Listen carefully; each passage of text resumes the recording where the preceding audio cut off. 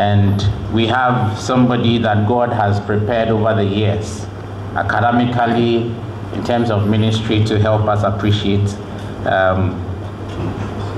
the topic. I'm going to try to introduce a person who does not need any kind of introduction.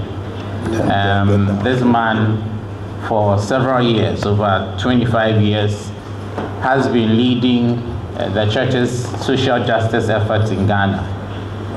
He has served as the managing director of Village of Hope since its inception in 1994.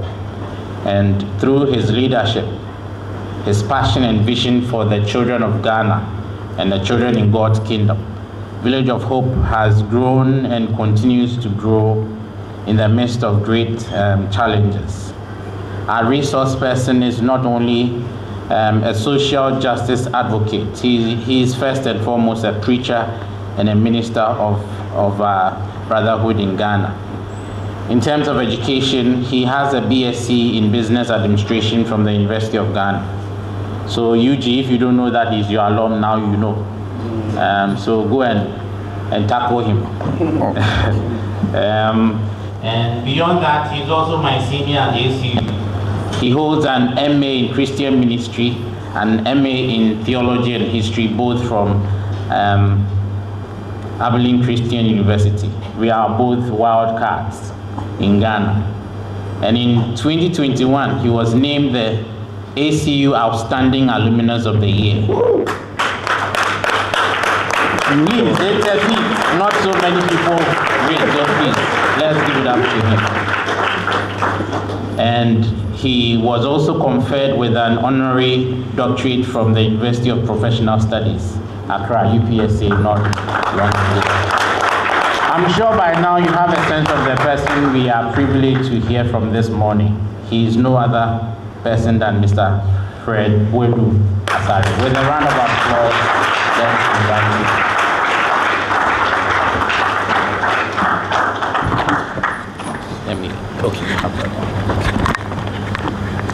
Good morning. I'm told I'm wired up. Can you hear me? Maybe you need to switch it on. Hold on. It's on. It's on here, so. There is. Yeah. Hello, can you hear me? No, you can't. Does this work? Yes. Please, let me go my traditional way. This thing, it may give me an electrical shock, so let's put it somewhere.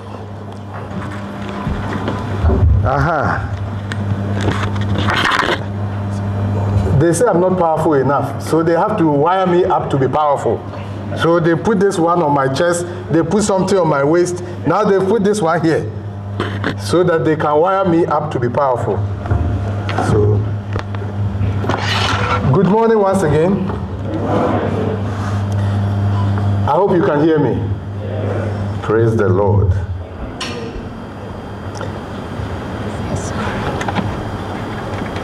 Still in an effort to make me more powerful.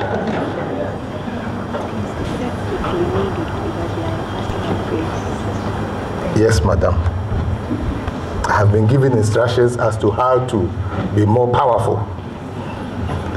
It's a joy to be here this morning. I'm greatly honored to be invited to participate in this year's TSC. And I want to thank the organizers for this invitation. To organize students from various universities is not easy. And so we must applaud our organizers for the work they have done in bringing all of us together. Let's applaud them.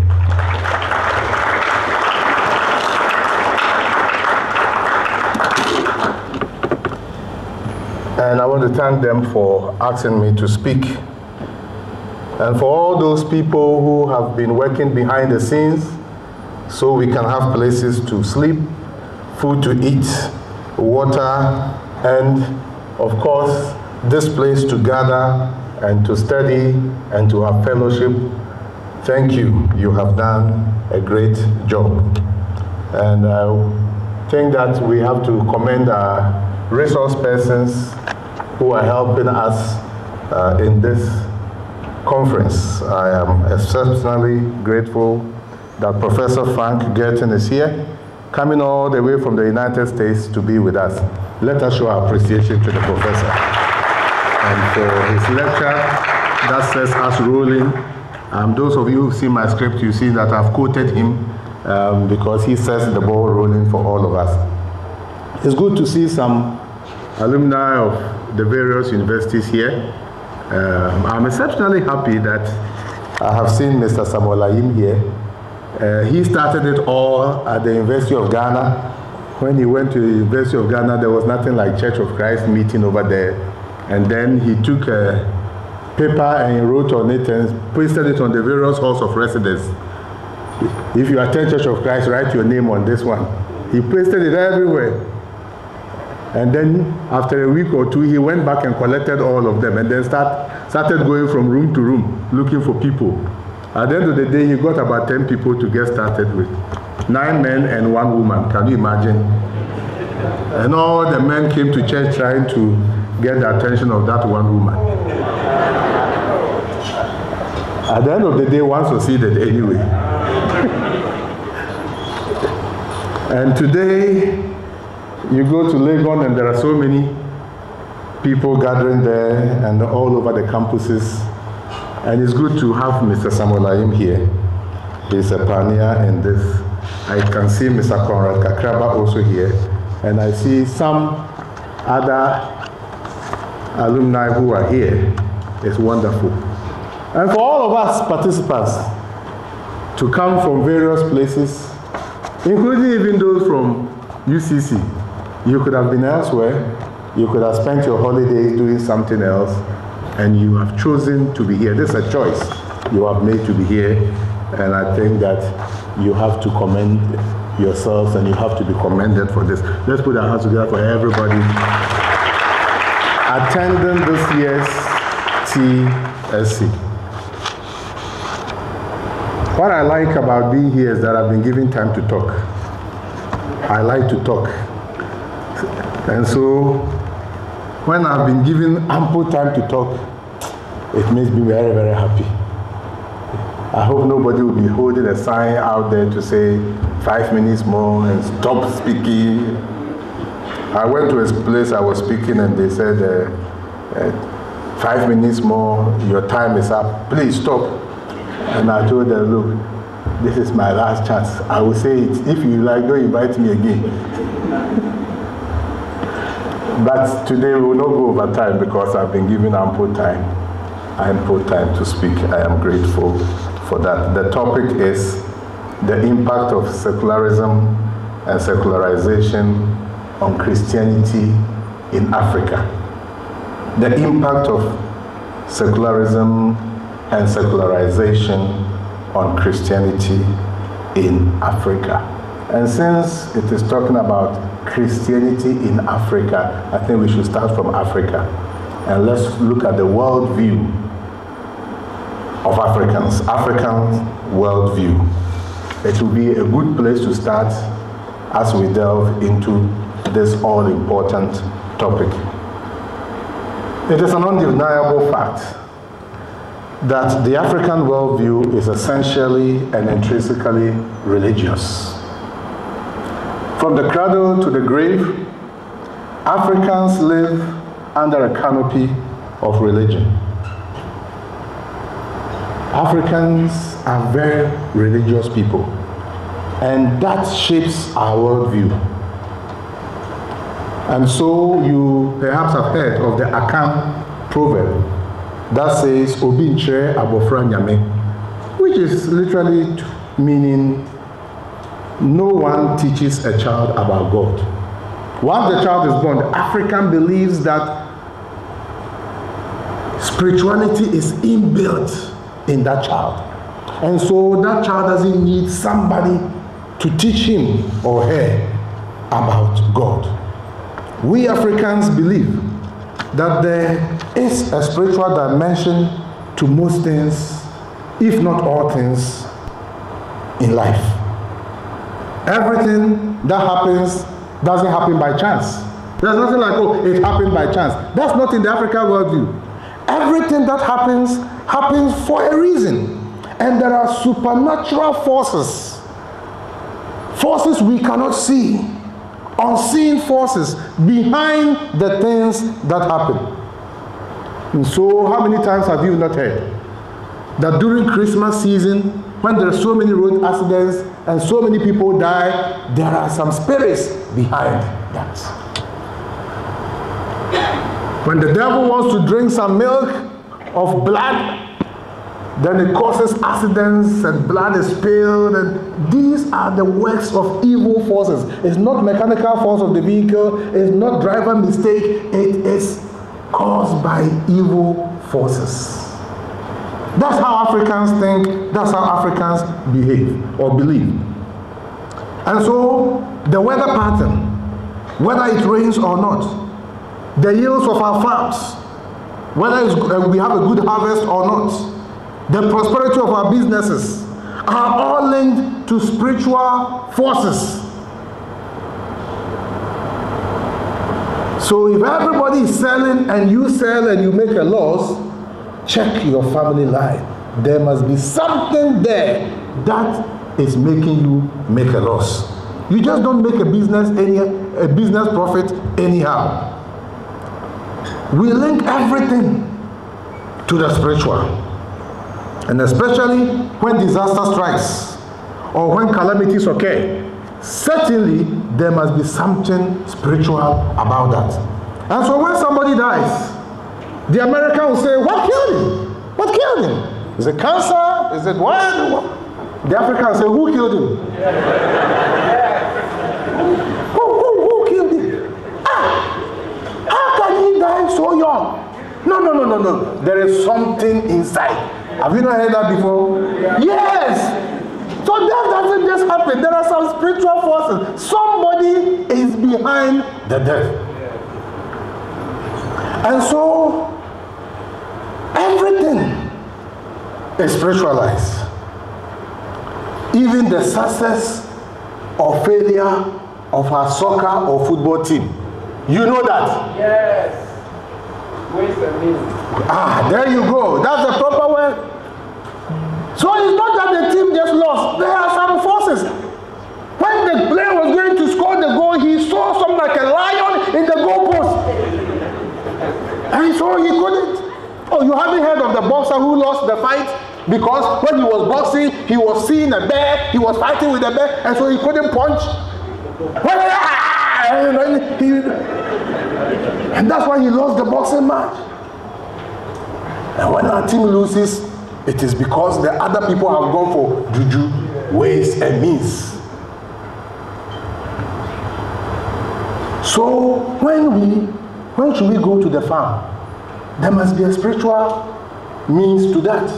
So we don't go to the farm on Thursday because ASARE, the farm, the goddess of the land, Thursday is her day. So you don't go to farm. We don't go to the sea. Those of us by the coast, we don't go to the sea on Tuesday. We don't go to the sea on Tuesday. Not so that the fish will rest and reproduce. No. Not so that the fish stock doesn't get depleted. No. Not so that we can rest. No, we don't go because the God of the sea doesn't want to be disturbed on that day. So that's why we don't go to the sea on such days. When you are going to fetch water from the river, before Ghana Water started producing pipe-borne water, every morning children and especially mothers would go to the riverside and to fetch water. And you are told, you don't step in there with your shoes or with your bathroom slippers. You have to go barefooted.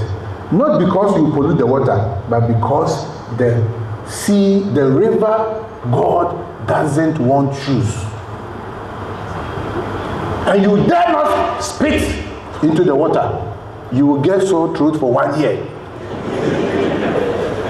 Because that's an insult. You are spitting on the God. Not just because there is a community downstream that if you spit in the water, you pollute the water for that community. No, it's because the God of the river doesn't want you to spit. Who wants anybody to spit on him or her? It's the same with the gods. So everything is spiritualized. And it is this African penchant for spirituality, or spiritualizing everything, that led John Mbeki, a noted African theologian, to describe Africans as notoriously religious. Notoriously religious. And scholars, including Mbeki and others, have described the African as incurably religious.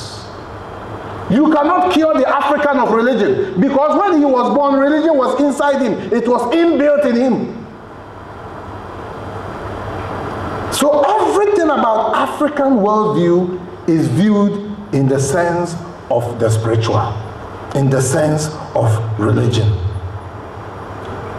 The Europeans did not teach Africans about God. Africans knew God long before the advent of Europeans on the African soil. Look at the names that African gives to God.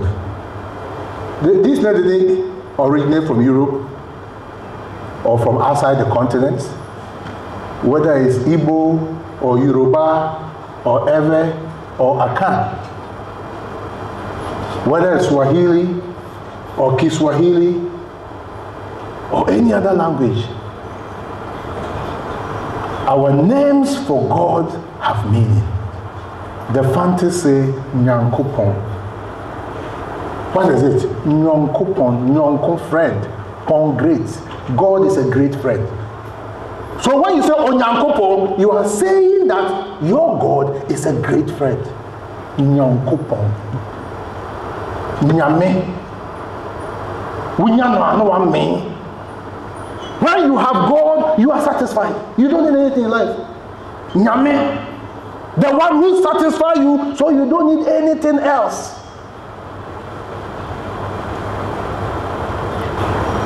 Or Tradiampo. This is an Akan reference to God. Or Tridia Empon. God is a mighty tree. When you lean against that tree, you will never slip and fall down. Or Tradiampo. That is God for the African. Or Totrobonsu. The one who gives the rain, who gives the water. And so these names that Africans have of God show you that they knew God before any foreigner came to the African continent. Africans are indeed incurably religious. But before Christianity came to Africa, the Africans believed in God and they worshiped God. They worshiped God through their ancestors. They worshiped God through other lesser deities. But Africans believed in an Almighty God.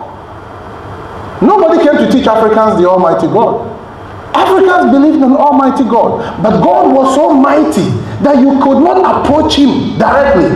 You had to approach him through lesser gods.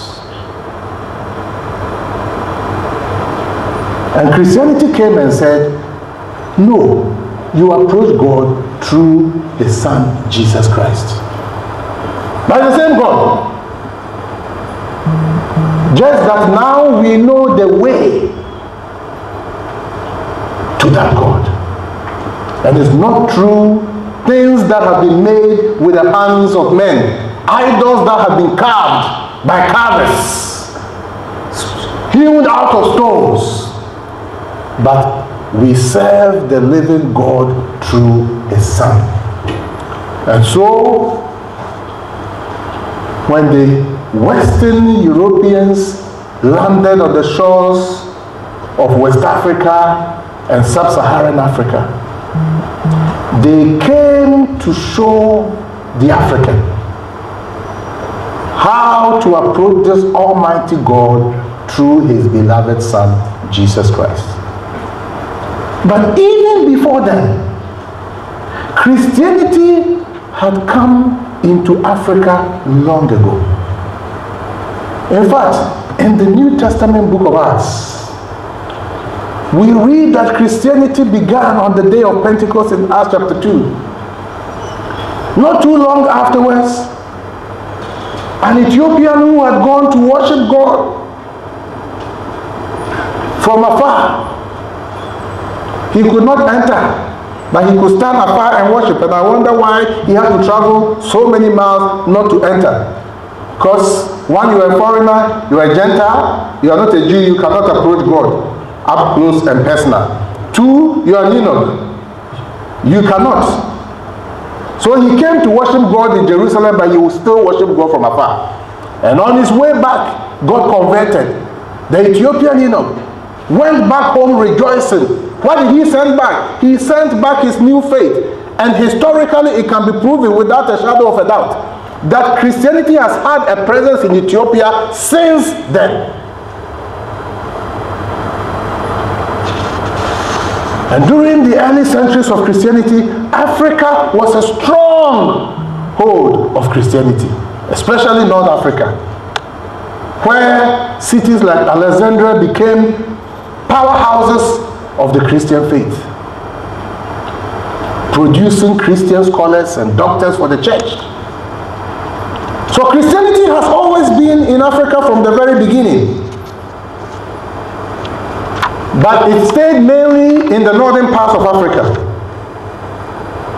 until the Europeans came on our shores and brought Catholicism and the major European Protestant churches. The Portuguese were Catholics when they came to the Elmina castle. And then the Dutch were Protestants. And when the Dutch took over the castle, they converted the Portuguese Catholic Church into a slave market. And then they built their own Dutch Reformed Church on top of the male slave dungeon. And said God was up there. But down there where the slaves were, God was not there. So they worshiped God up there, and beneath them were the slaves. And they brought Christianity that has spread all over the African continent. But then, some Africans, taking the Bible, reading the Bible, and taking off from where the Europeans left on, also started independent African churches. What sometimes we call spiritual churches. These are independent, indigenous African churches that spread widely on the continent, from east to west, and have made thousands, if not millions, of converts. Then came charismatism and Pentecostalism, and that is now spreading like a bushfire in the dry Harmattan season in northern Ghana. It's spreading everywhere. And so Africa has become more or less a Christianized continent. And I dare say that if it has not already happened, very soon there will be more Christians in Africa than any other continent of the world. There will be more Christians in Africa than any other continent of the world. Because whereas Europe has become post-Christian, and America is turning into post-Christendom, Christianity is growing and flourishing in Africa. When it comes to the churches of Christ, the churches of Christ's presence in Africa started with a man called John Sheriff, who moved from Australia to South Africa. He's the first known Church of Christ member or preacher or minister or missionary to enter the African continent. Others followed. For Sheriff, it was in 1897.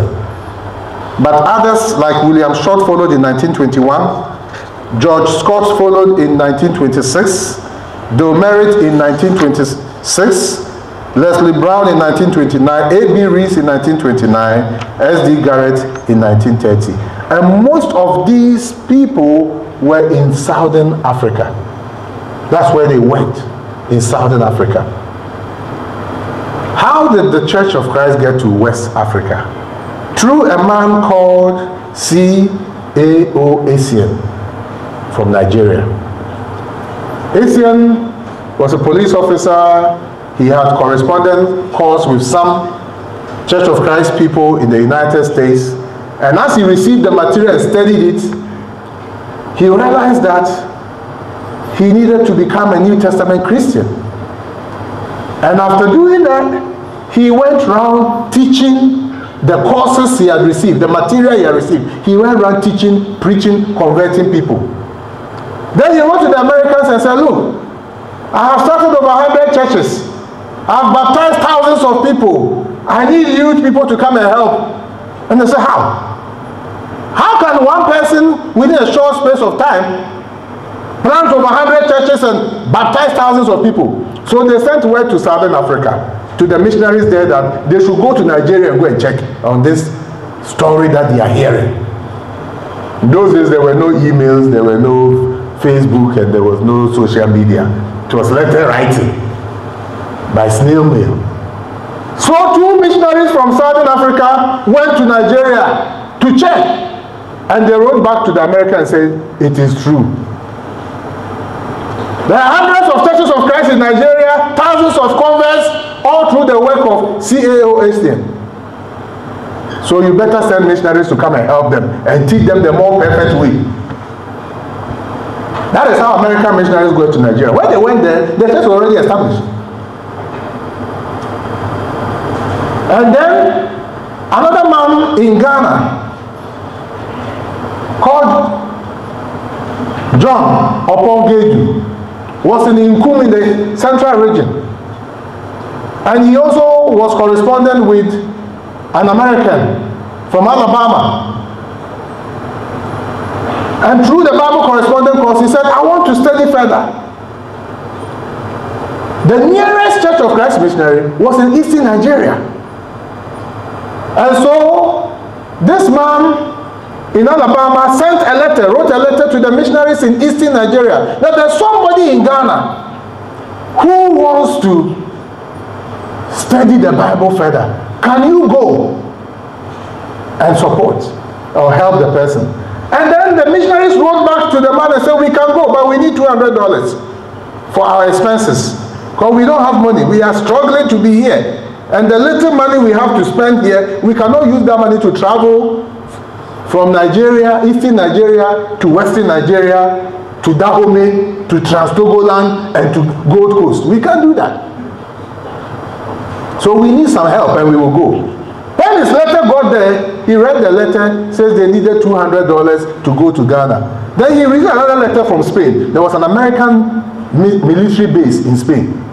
And the Church of Christ military members, when they go to they are posted to that military base, they will meet for worship. And then they will, as part of worship, do giving, collection. But they were military people, they didn't need the money. And then after a while, they are posted out. So they had gathered some money from their collection. They didn't know what to do. So they sent it to this man in Alabama and said, here is some money from our church worship services. Use it for some good. So he opened the thing, he got $200. And then the letter from Nigeria saying we need $200. So he took the money from Spain and sent it to Nigeria. That's how the gospel came to Ghana. From America through Spain to Nigeria, or whatever it is. And so they got the money and then they traveled through Benin, which was Dahomey, through Togo and into Ghana, and came to meet this John Opongedu. They studied with him around June, July of 1958 and went back to Nigeria. In November 58, they came back. And they came with some Nigerian evangelists. And they studied some more with him, and he was baptized in November of 1958. Then the missionaries returned. Opongedu, with his own money, traveled to Nigeria 2 times to go and study more, because he wanted to understand. And then he came back to Ghana and planted about 4 churches in the Nkum Swedro area. The Nigerian missionaries, knowing, American missionaries in Nigeria, knowing they couldn't come to Ghana often, sent word to America, encouraging any young people who were interested to come to Ghana as resident missionaries. 2 men, Jerry Reynolds and Dewey Davenport, heeded the call that they would come to Ghana as missionaries. So they and their families traveled to Ghana in 1961. They had made plans that they would meet with Gaidu, meet with Gaidu, and then they would then grow the Church of Christ. But they got to Ghana in October of 1961. Gaidu died in July of 1961, so they never met. But on their way, they stopped in Nigeria to check, to get advice from the missionaries in Nigeria how to do mission work in Ghana. When they got there, they met a man called Samuel Boahi Obe, who had been converted in Ghana and was studying in Nigeria at the Bible school there. And Obi told them, I'm coming to Ghana in December after graduation. And when I come, I'll be in the Kumasi area. So you can go and start in Kumasi and I'll come and join you. Originally they were going to Nkum or Swedru, but Gaidu was there. They didn't know anybody in Ghana. Kumasi was the 2nd largest city, so they decided to settle in Kumasi and not Accra, the capital city. So they got there in October. In December, Samuel Obeng joined them, and then from there, the next year, 1962, they started the Ghana Bible College, the first school of preaching or seminary of Churches of Christ, and the church grew from there. That is how Christianity came to Africa, came to West Africa, and how the Church of Christ got to Ghana. What you have to understand is that when the Churches of Christ began in Ghana, there was an understanding that Christianity was all of your life. In those days, the understanding was that Christianity was your whole life. And so you don't separate your life into compartments. Everything about your life matters. And so one was expected to exhibit the Christian faith in all aspects of their life. At home, at work, at the marketplace, in school, and indeed everywhere one finds himself or herself. And so the Churches of Christ were very strict in making sure that whatever you do at home and at school and at work and at the marketplace were the same. And it must exhibit Christ. You don't separate the two. And so in the Churches of Christ in the beginning, issues with neighbors were brought before church leaders for resolution. If you lived in a house, a compound house with other households, and your neighbor had an issue with you, you come to the church. And the church leaders will call you and settle the matter. In fact, Christian employers, when their employees had complaints about them, the church leaders will call the employer and call the employee and settle the matter. So you may be a business owner. The church didn't give you money to establish the business. You raise your own money, and through your entrepreneurial skills and acumen, you start your own business. You employ people who may or may not be members of the church. When they have a problem about your work or how you treat them, they will go and tell the church leaders. And the church leaders will have the audacity to call you and say, brother, come, sit down. Your workers are saying you are not treating them well. Or your workers say this and this. And they will settle the matter. And you dare not say, how dare you? This is my private business. This is not church business. The church didn't give me capital to start. No, no, no, no. Once you're a church member, your whole life, whether as an employer or employee, must be governed by Christ. So there are cases that were settled between employers and employees by church members or church leaders. And the employers did not complain. because they saw themselves as Christians and they believed that every aspect of their life was regulated by Christ. And so in the early days, church leaders will go to the homes of young Christians and talk to the parents to find out the character and behavior of those Christians at home.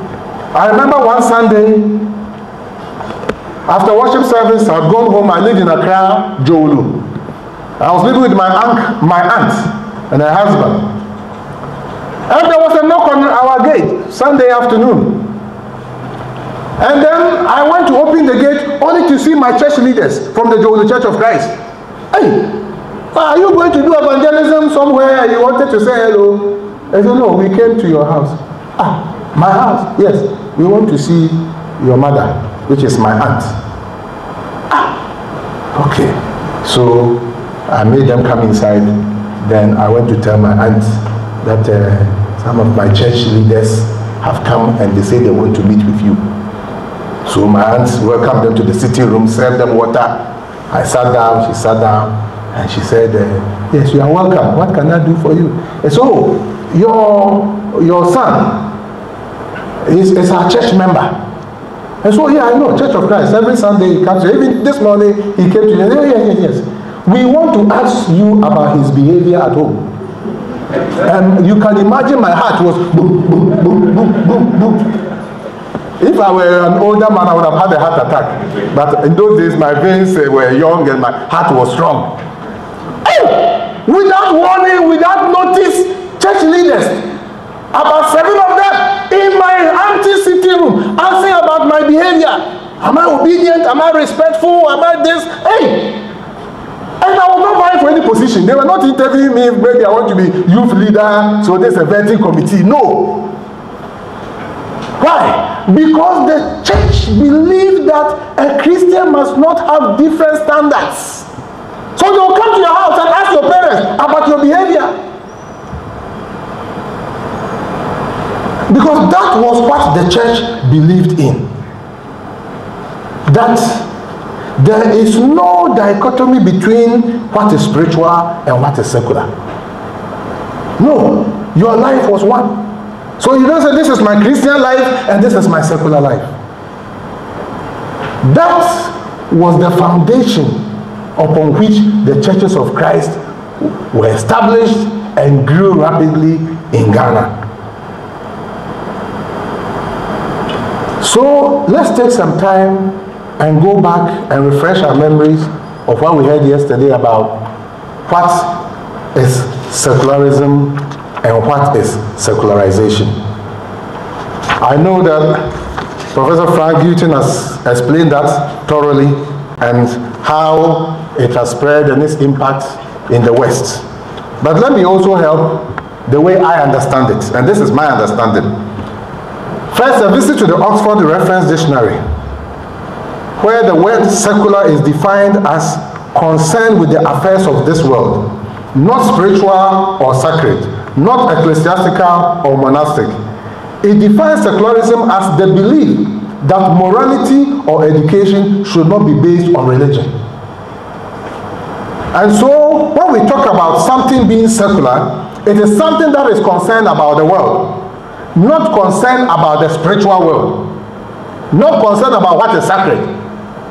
And when we are talking about secularism, the Oxford Dictionary says that it's a belief that morality or education should not be based on religion. You separate religion from morality. The American Heritage College Dictionary defines secular as worldly rather than spiritual, not specifically relating to religion or to a religious body. It defines secularism as religious skepticism or indifference, the view that religious considerations should be excluded from civil affairs or public education. Religious considerations should be excluded from civil affairs or public education. That same dictionary defines secularize as to transform from ecclesiastical or religious to civil or lay use or ownership, to draw away from religious orientation, to make worldly. The Evangelical Dictionary of Theology explains secularism as a way of life and thought pursued without reference to God or religion. A way of life or thought pursued without reference to God or religion. So, for example, when it comes to discussing human rights, such as the rights of same-sex relationships, have you realized that the argument doesn't mention religion? They don't say that our religion says this. The argument has been based on culture, tradition, but it doesn't talk about religion. Because your religion says that same-sex relationship is wrong. Somebody's religion says it's not wrong. So whose religion should we go by? And Ghana is a secular state. Ghana is not a theocracy. Ghana is not a religious state. It's a secular state. So when you come to arguing and discussing issues of same-sex marriage, you don't bring your religion inside. Keep it away. So people are now resorting to our way of life as Africans and not to our religion. And so that is why you don't see religion featuring in that discussion. Because we have to separate the affairs of state from the affairs of your faith. The Evangelical Dictionary of Theology explains that secularization refers to the transfer of property from ecclesiastical jurisdiction to the state or non-ecclesiastical authority. In another sense, secularization has to do with shifting ways of thinking and living away from God towards this world. So when we talk about secularism, it seeks to draw a clear boundary or that separates that which is religious from that which is not. A boundary that separates that which is holy from that which is not. A boundary that separates or divides private religious affairs from public civil affairs. You have your private religious affairs, your beliefs, keep them to yourself. Then there are the civil matters of state, that is public. So you don't bring your private matter into the public space. You don't bring your religious matter into the civil space. And those two must not be mixed. And as Professor Frank Gilton taught us, to be secular is to be divided. Secularization then is a cultural climate of division. In the secular age, human beings are regularly being divided in what they believe, in how they belong, and in how they determine what is good, unquote.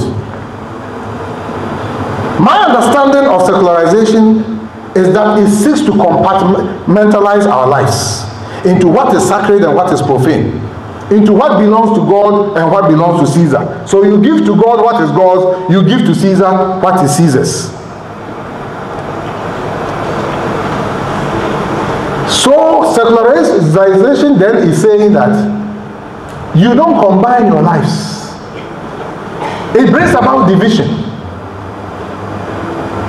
which has not been the understanding of Africans from the very beginning. Because in Africa, everything is religious. Everything is together. And so that's why in African society, whatever happens, the Africans seek to understand it from a spiritual point of view. And God is consulted constantly. And that is why the fetish priest plays a significant integral part of community life in African communities. When they are going to war, they will consult the gods. Should we go or should we not go? When they are going to travel, they consult the gods. Should we travel or should we not travel? In matters of health, they consult the gods. This sickness, will it lead to death? Or what should I do? And the fetish priest will be called. When there is childbirth, the fetish priest is called. When there is death, so like the ancient Israelites, everything the African does, God is part of it. And you know Israel, when they are going to war, they ask God. You read in the Old Testament. When there's sickness, the king will send, go to the prophet and ask, will I recover from this sickness? Or will I die? When there's a plague, they want to know, what have we done? That was the way Africans also taught. And when Christianity came to Africa, at least among the churches of Christ, the way we believed was that we don't separate our godly life from our secular life. We don't separate our spiritual life from our physical life. But secularization says you separate the two, you divide the two. And you don't mix the two up. So give to God what is God's. When you are done, now you can go and give to Caesar what is Caesar's. And it's okay to live one way this way and live one way the other way. And so if you are a university student, on Sunday you go to God and offer him acceptable worship. Make sure you obey the 5 acts of worship religiously. Singing, praying, taking the Lord's Supper, hearing the sermon, giving, right? So if you have heard the word of God, you have believed, you have repented, you have confessed your faith in Christ, and you have been baptized, hallelujah, you have fulfilled the first 5 commandments of God. And then if on Sunday you sing, you hear the word of God, you pray, you give, and you take the Lord's Supper, then you have fulfilled all righteousness. 5 plus 5, 10. And so if you're a Christian university student and you go to church on Sunday and you offer acceptable worship to God on Sunday and God is very pleased with you, now what you do at the Hall of Residence on Monday, it doesn't really matter. And what you do at lectures on Tuesday doesn't really matter. So long as you have given God his sacrifice, you are okay. Beloved, that is not what the scriptures teach. If your Christian life on Sunday is different from your student life on Tuesday, then you have been secularized. If the way you behave at the church fellowship is different from the way you behave at the hall fellowship with your non-church friends, then you have believed and bought into this lie of secularization. That is telling you that you must compartmentalize your life. Secularism has come to Africa and has gained a lot of grounds. Africans who believe that everything is religious and therefore have showed unwavering faith in spite of being ostracized by their families, in spite of being cast away by their friends and their communities. Africans who have believed that they cannot mix Christianity with idol worship or with traditional African religion, and so have burned their gods and their idols. Now, these same Africans are turning to new gods, not woven with the hands of men, not carved out of trees, but a new God nonetheless. And gradually, they are succumbing to the creeping influences of secularism and secularization. So, where have all these things come from? I'll tell you a few of the sources of secularism in Africa. One is the influence of Western culture into the African continent. Yesterday we learned about how secularism has taken over the West and its impact. Well, one of the impacts of secularism in the West is that it has been exported to Africa and we have gradually taken it. And so, through the media, television, it started in the days before the internet, television, radio, And now, with the internet and with the electronic media, Western culture, Western belief systems have been imported into Africa.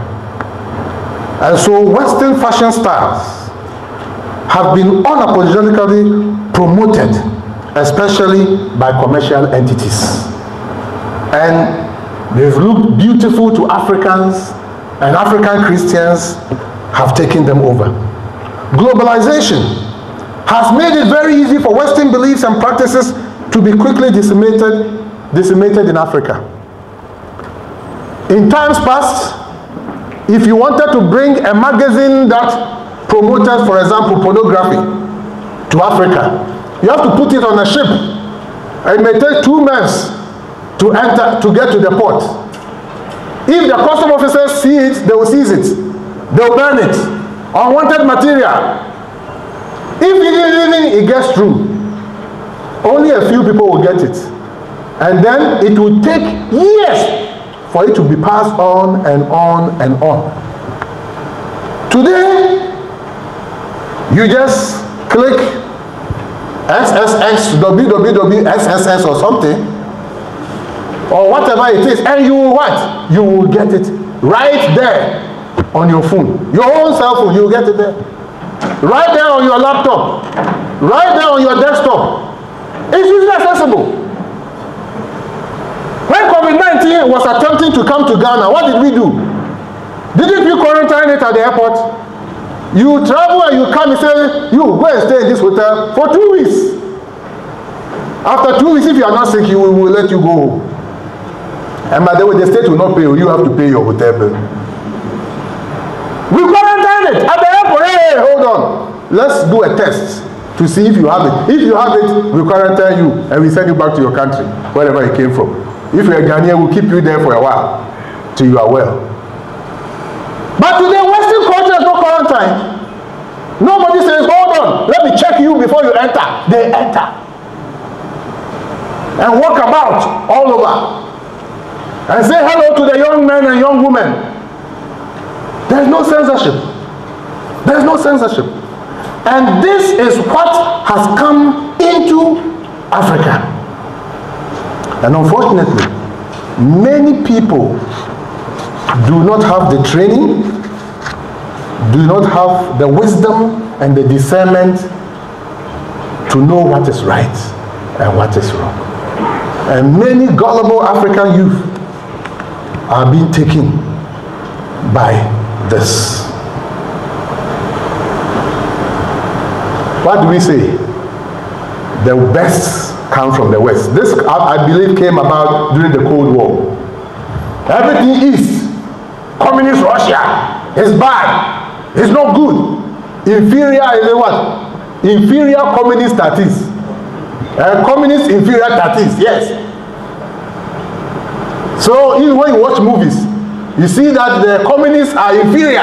Their machinery, their everything is inferior. As against the Western machinery, Western guns.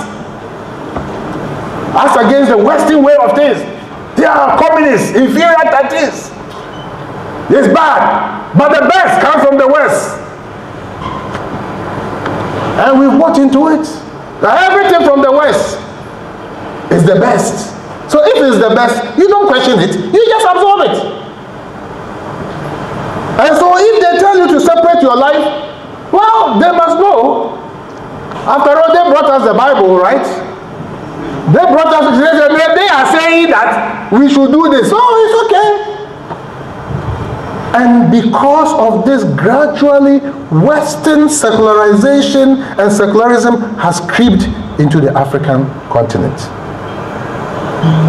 Western education has been a major source of secularization in Africa. Western literacy and education were introduced centuries ago by Christian missionaries as a means of Christianizing the African continent. They believe that Christianity is a literary religion. The Christians are the people of the book. So to be a good Christian, you must be able to read the book, the Bible. And so Western missionaries started schools to educate Africans Not so they will become Harvard professors. Not so they will become engineers. No. Not that they will become scientists, but so they can become good Christians, proper Christians who can read the Bible. That is why most schools started in many African countries were started by missionaries. Where we teach you to read and write so you can read the Bible and become a good Christian. Well, over the years, the focus has shifted. And now, political reasons have also been brought into education. And commercial purposes have also come into education. Because the European colonial powers needed educated Africans through whom they can rule.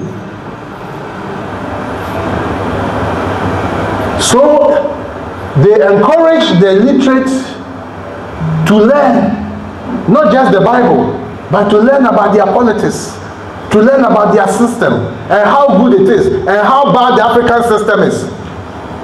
And then they made them governors, they made them administrators, they made them regents, they made them leaders of the African people. And so through the educated, the colonial masters ruled the masses. And if you are educated, you have special privileges.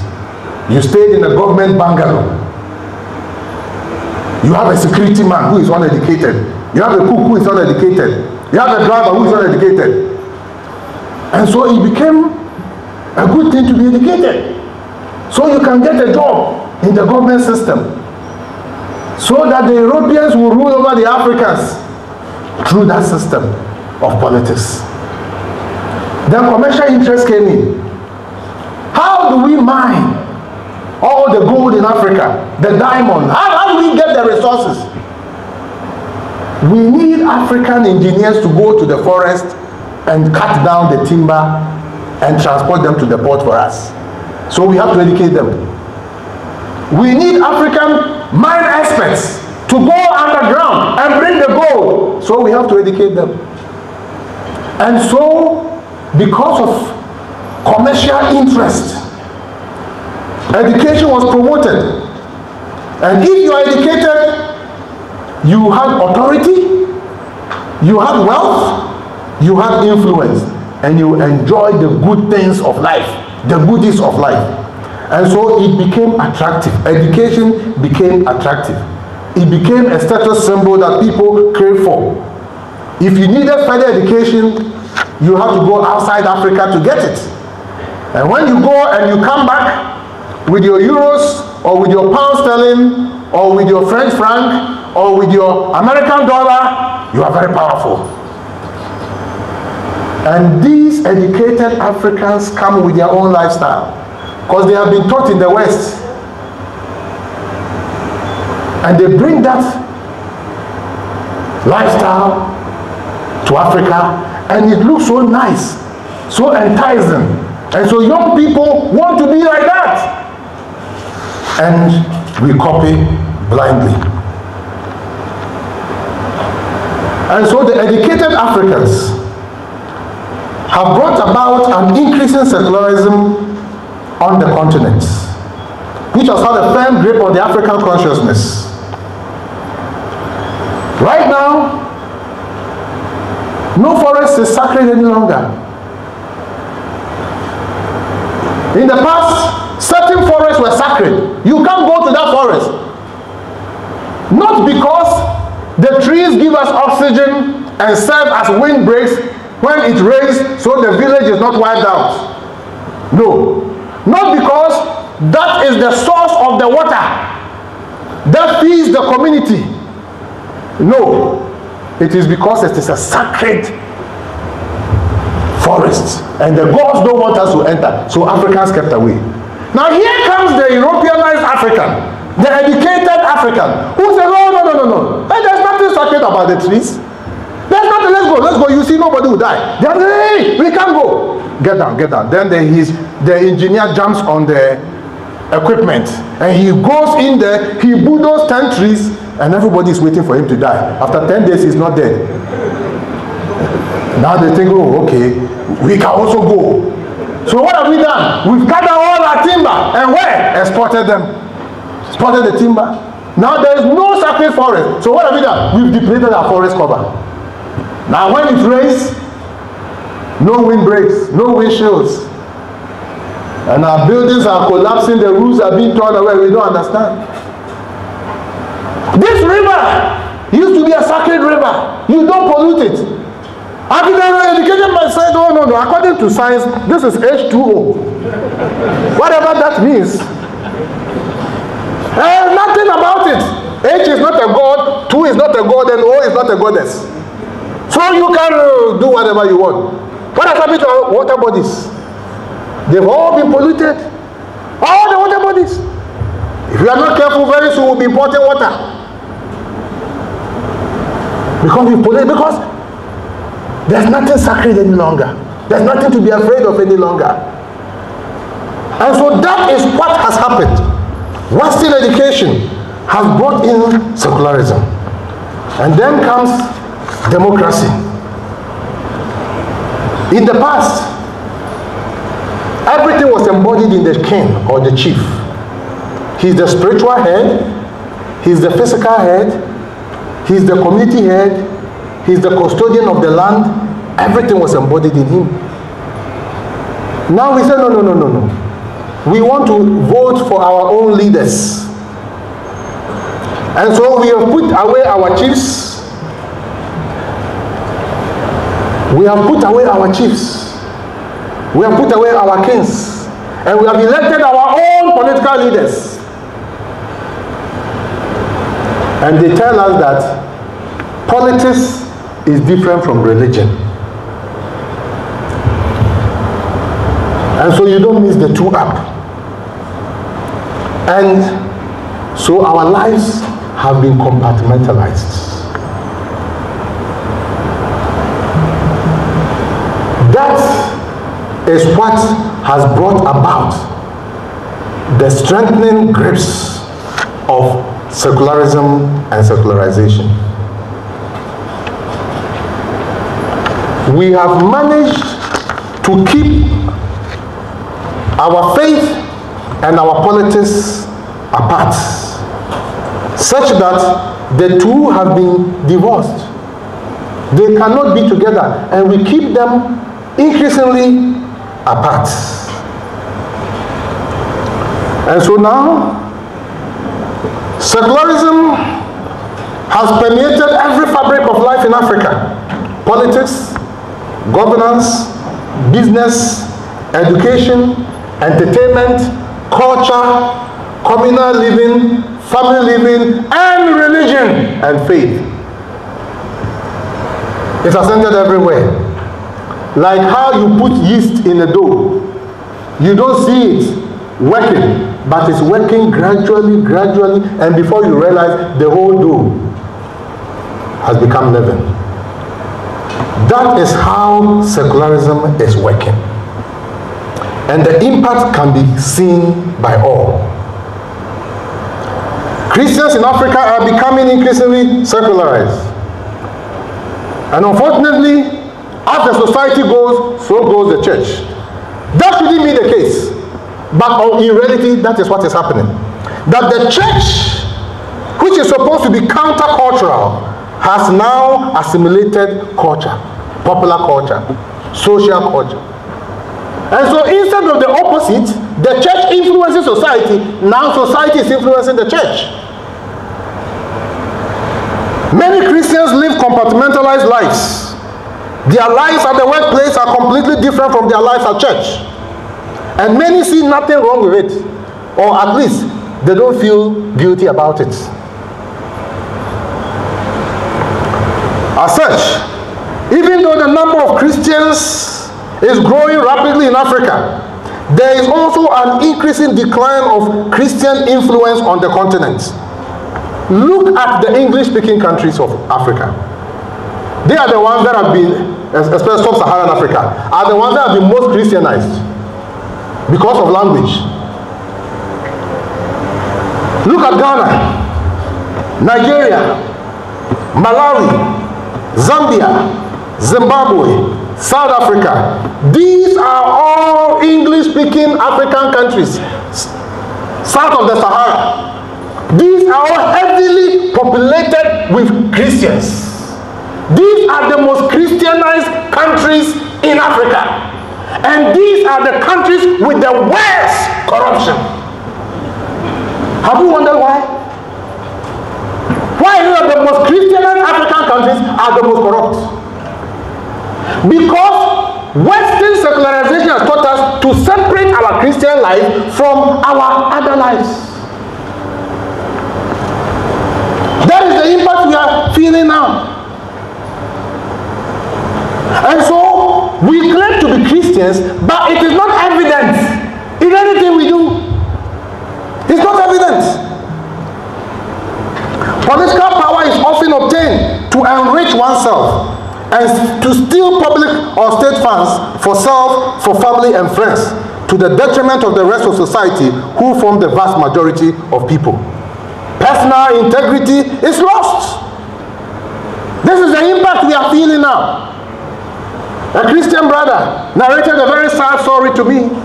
He owned a microfinance business, very successful microfinance business, doing very well. He decided after many years of working that he wants to take a break, just for 1 month, so he will visit Europe. He left his business in the charge of 2 faithful Church of Christ members, faithful Christians, 1 man, 1 woman. For just 1 month. This happened in the Ashanti region. I won't give further details. After 1 month, he returned. The place was locked up. Come to find out, the sister had gone to Australia, the brother had gone to Germany. The 2 people. And they had emptied the bank account.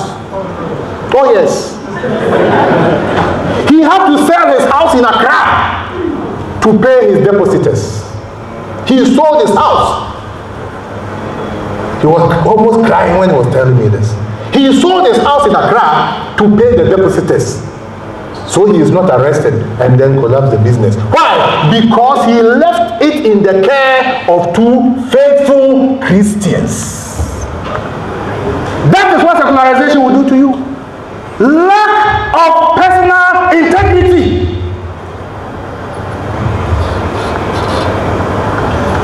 So-called Christians steal funds from employers or state funds and are not afraid to bring that money and give it to God. They give it to God and they boast about it. Money that they have stolen, they come to church and they give that money and we praise them for that. Thieves, robbers, they are not Christians. But why can they do that? Because they have fulfilled the requirements of the Lord. They have worshipped God. They have finished that part. So what they do on Thursday is stealing. It's okay. God is not bothered by that. Today, the hardest thing for employers is to find an honest person to work with. I'm telling you, I'm an employer.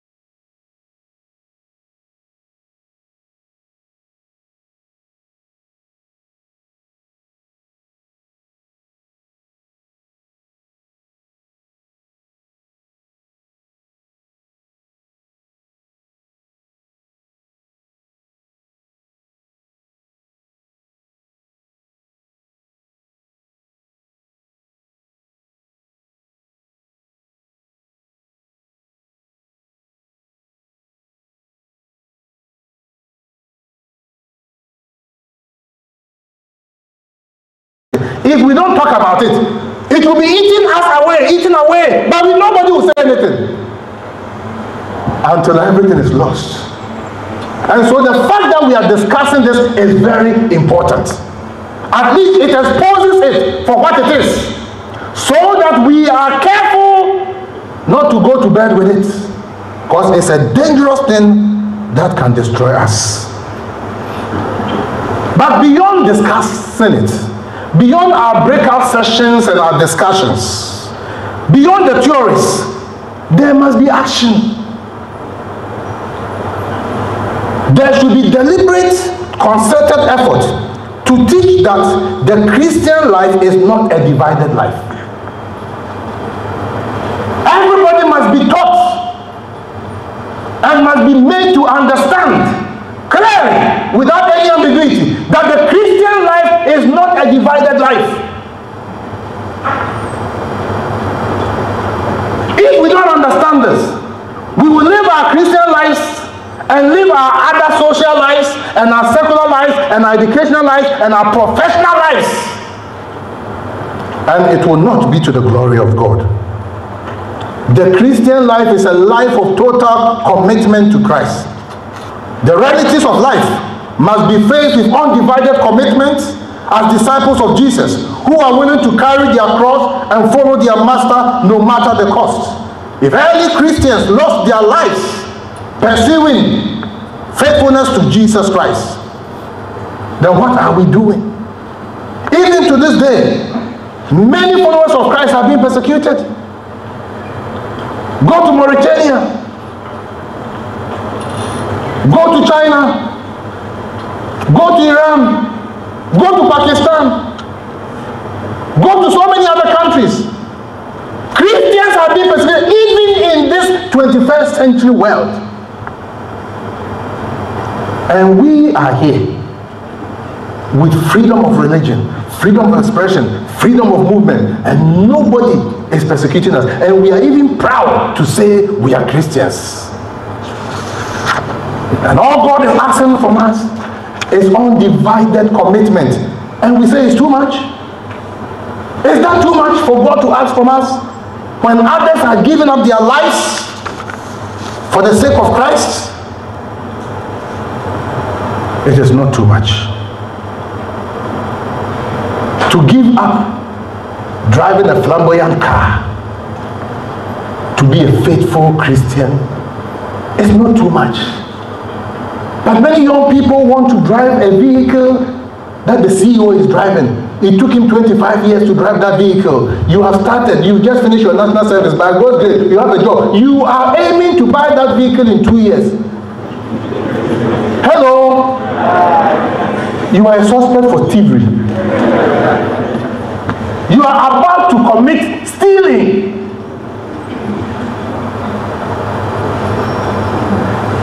The things we want in this life, for which we so easily compromise our Christian faith, is nothing compared to the sufferings and the sacrifices some people are going through, some Christians are going through in nations where they are persecuted.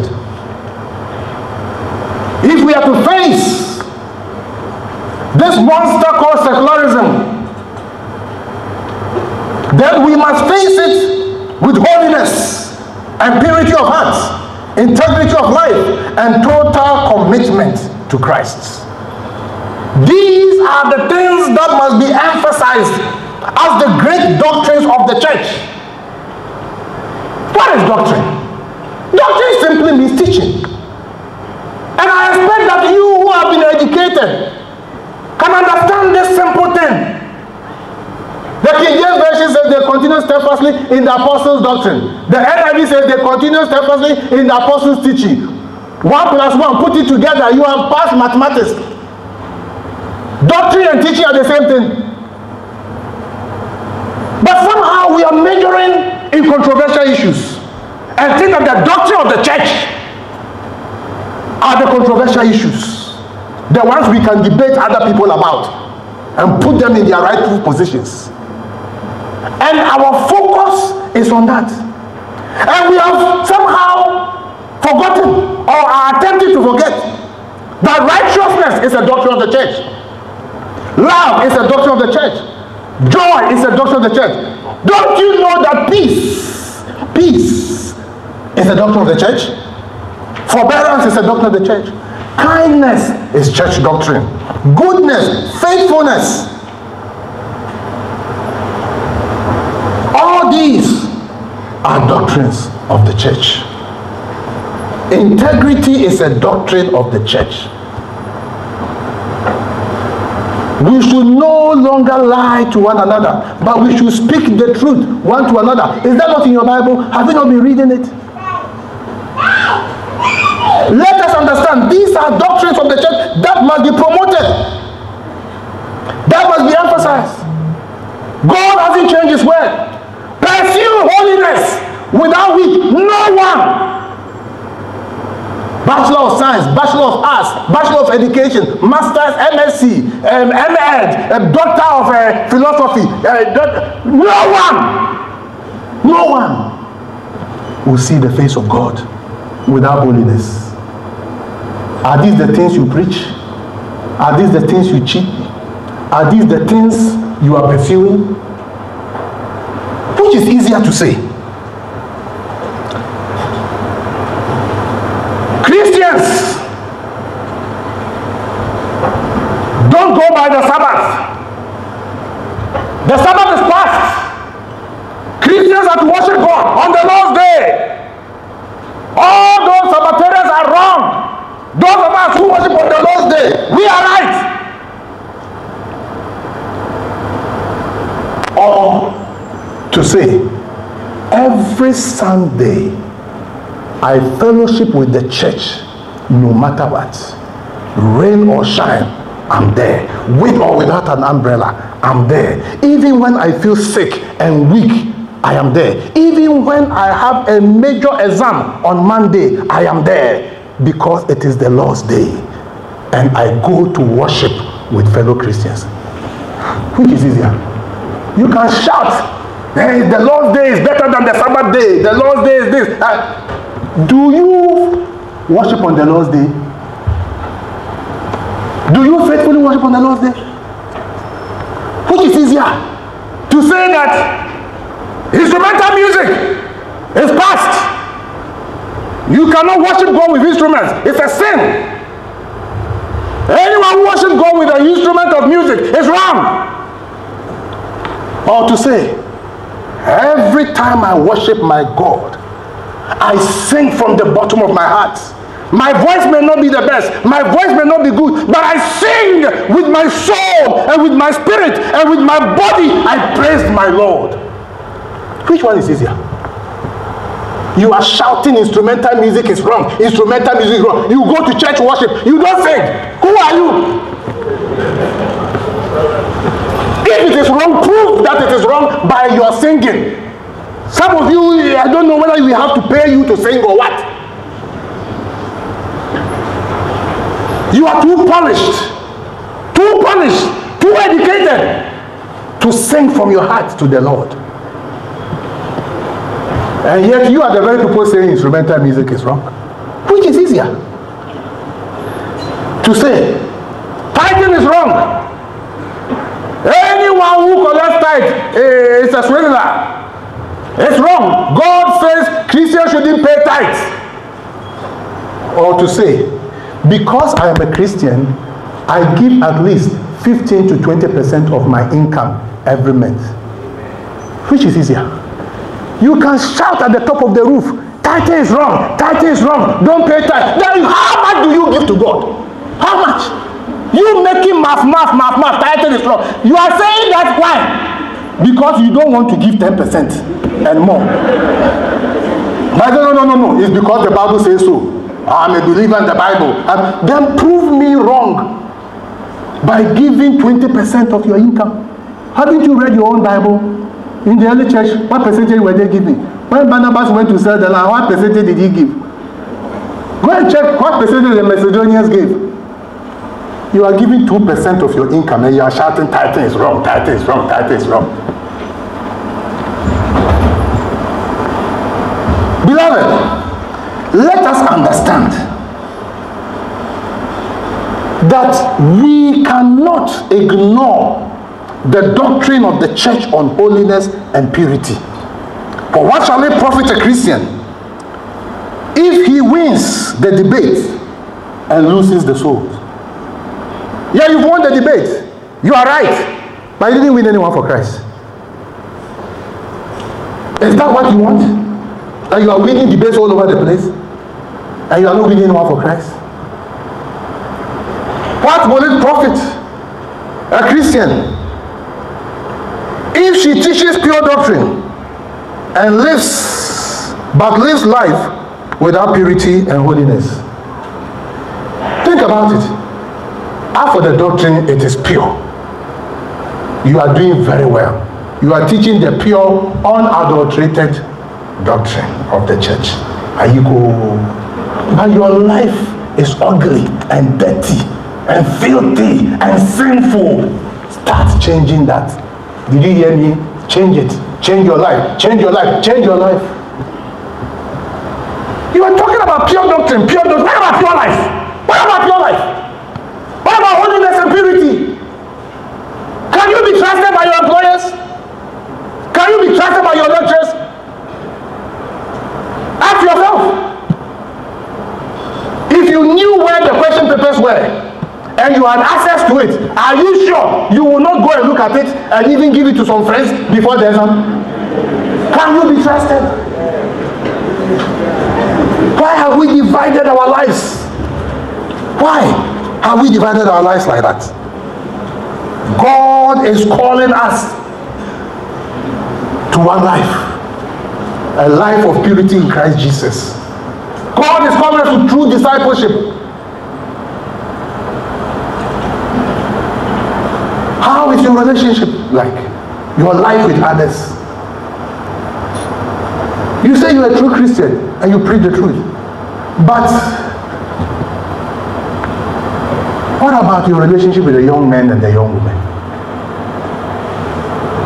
You think God doesn't care? Because you come here and pray and you attend TSC and you fast and you sing and you're like, hi, hi, hi. And you have an active concubine, which you refuse to use the biblical word, but you say girlfriend. What girlfriend is your concubine? Use the right Bible word. Huh?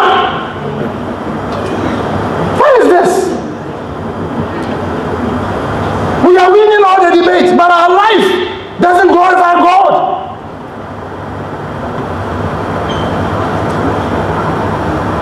Don't be secularized.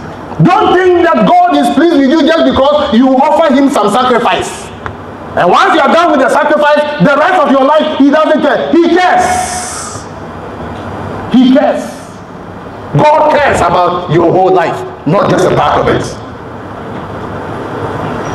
And so every sphere of our life must be Christocentric. In the hostel with your roommates, in the hall of residence with your mates, your life must be Christocentric. Not just in the fellowship place at church. In the lecture room, your life must be Christocentric. On campus, your life must be Christocentric. Let people see Christ in you. Otherwise, my friend, you have been secularized.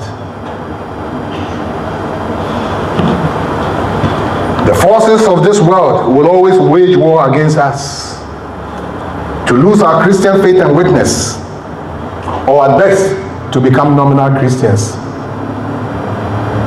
We are neither cold nor warm. We just show up to add to the numbers, but our lives do not depict the lives of disciples of Christ.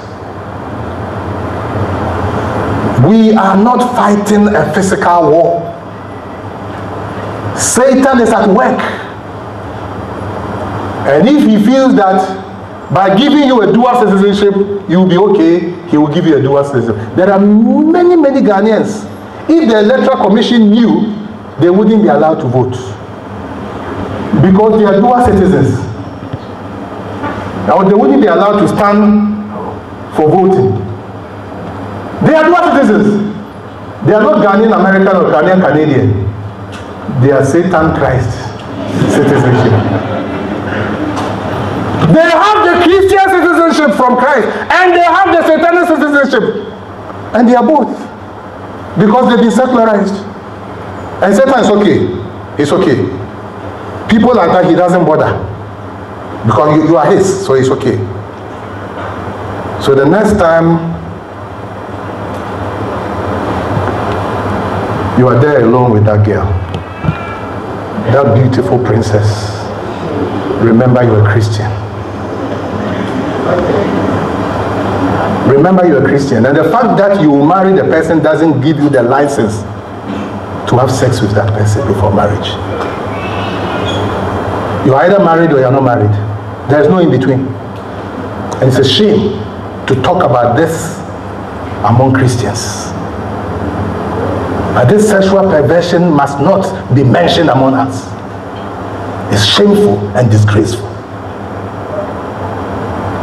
The spirit of arrogance must not be among us. Brilliant scholar, but arrogant. That's not right. God is calling us to be true disciples of Jesus Christ.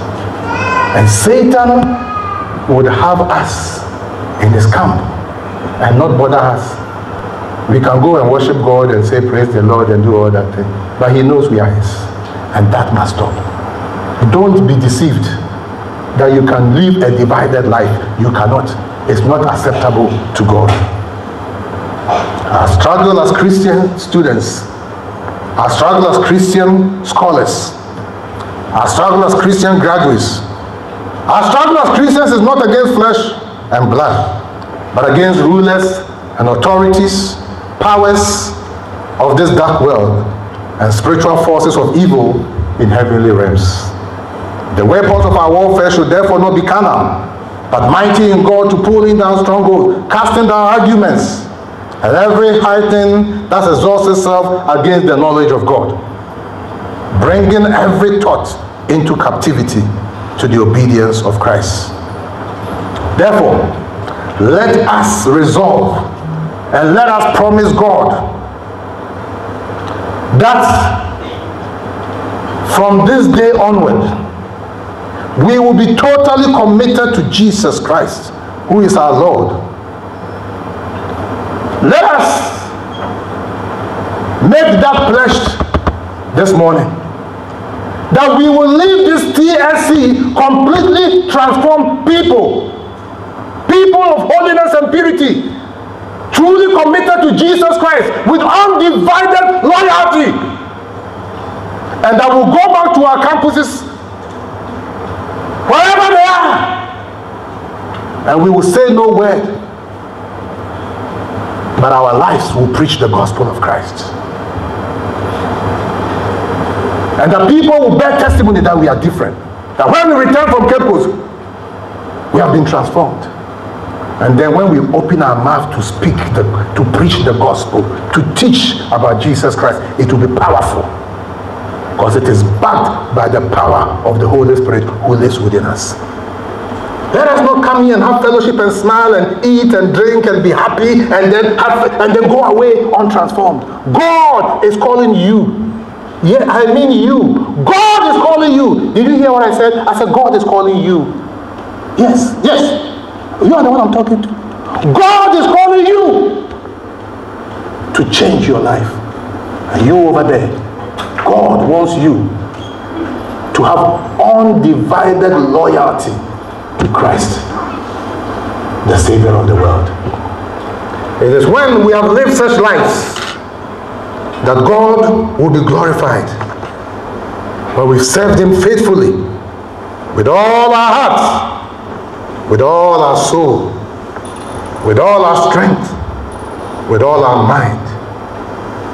That is what God is seeking from us. So let us resolve this day that going forward, we will not live divided lives, but we will serve God once again with all our hearts, with all our soul, with all our strength, with all our mind. So help us God. Amen. So, Well, I wish we didn't stop things. The atmosphere is so this evening has been dedicated solely for all of us should be here for that purpose. So there is more. Now we are going to ask questions. We have barely about 25 minutes for this. So as usual, keep your questions short, sweet, and snappy. So we can. So Mr. ASARE, you would take notice of the questions from this point, and then you would answer. Then we go to. So let's start from my extreme right. Yes, they are coming with the microphones.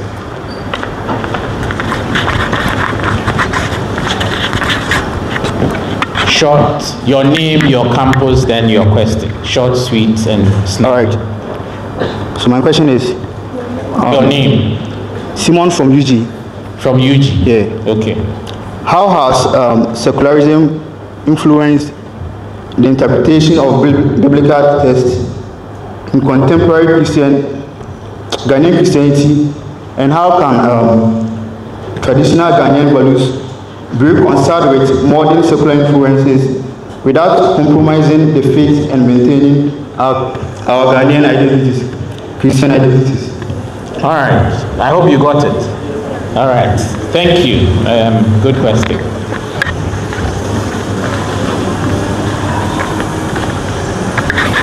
I am Felix from UW. Okay. My question is, when he was talking, he made mention of the leaders at their time doing checkup on the members so that to know that if their lives in the church is the same as their lives outside. But nowadays we don't see that. Then when the youth go astray, we the youth will be blamed for it, and the leaders will be left alone like that. But we know that today the social media, we can't do away with it. We use it in our daily lives.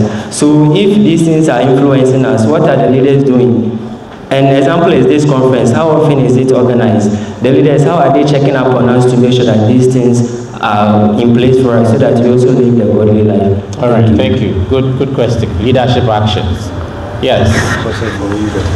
Please hold on. He would add that small component to him so those online can hear.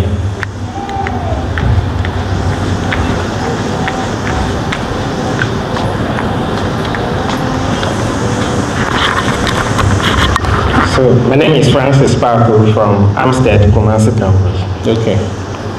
According to Leopold Sédar Senghor, the introduction of literacy and education in Africa was meant to take the Africanness from us. How do we address this situation in today's Christianity without secularizing Christianity? Okay, thank you. Very good questions. Any more from here? Well, I'm moving to those facing me. Any questions from this room? Yes, we have a hand up. One behind. You go. And yes, I'll come to you. Okay, my name is Jabata Esina Manasi from UCC. Go on. My question is, at the conclusive part of his submission, he made mention that we ought to talk about it and then also expose it. And we also need to go beyond the theories and discussion and to action. So when we do all these things, and at the end of the day, we still have this problem among us. What next? What next? Okay, thank you. Okay. Others. Okay, my name is Ebenezer from K University. My question will have to do with, let's say, after he's taught us to understand that we are not to live the double life, and let's say we see our fellow like leading those lives, how then do we approach that person or that person in particular to let them know that, oh, this, and what is what you are doing, so you are to defrain or refrain from what you are doing. Okay, thank you. How do we address individuals who are living divided lives? Any other from here? Okay, last one, and then My name is Michael from as far as I am in the Church of Christ, we have been more focused on salvation, but we don't take care of the lives of people. So the question is, how do we embark on this spiritual upliftment in light of converting people to Christ? Because sometimes we compromise our values just to save people. So how do we draw the line between me sinning to help somebody to know Christ and upholding my values and maybe using the person? I don't know, but what can you explain a bit? How do you sin to save somebody? Okay, so in yesterday's discussion, we had an example where somebody in a corporate form, where the finances are not in order, and you help the person to come out of the Okay, all right, thank you. Well, let's invite Mr. ASARE to address the questions and then.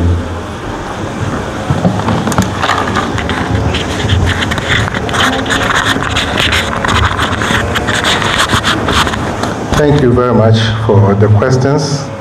I would do my best to answer as I know how. The first question was, how has secularism influenced the interpretation of Scripture? And then talked about Ghanaian traditional values and our Christian identity. Well, secularism affects the interpretation of Scripture when Scripture is viewed as a piece of literature and nothing more, nothing less. Okay, so in higher biblical criticism and biblical studies, some hold the theory that it's just a piece of literature. So you treat it like you treat Homer or Shakespeare, or any other great literature. It's an ancient literature, great literature, but it's literature. So if you treat it that way, you take the power out of Scripture, because you just think it is any other. And so then your interpretation will be skewed, because you are interpreting it with a view that it is just a literal matter that has been written. And so I don't think most of us have gotten to that level, but especially in higher education, you get to a level where people will see Scripture as, just written by mere men, and we just take it as it is. If that happens, then certainly it affects the way you value Scripture. And it's just, if you like it, you take it. If you don't like it, you don't take it. I don't think we have much of that issue among us. So I stand to be corrected, but I don't think we have much of that issue among us. The Scriptures have been given by God to man or to humanity, and is supposed to be able to apply in every culture and every people group. You don't have to be a Palestinian or a Jew to be a Christian, and you don't have to be an American to be a Christian. And if we understand this, then we will know how to apply Christianity to our culture.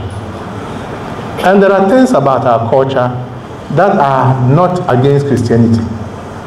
And so we must bring our Christian influence onto the culture to reform the culture to be like Christ. But being a Christian doesn't mean rejection of your own Africanness. Putting on a tie and suit, it doesn't give you any points in heaven. And so it is not how well you adapt to a foreign culture that makes you a Christian. It is how well you adapt to the Scriptures.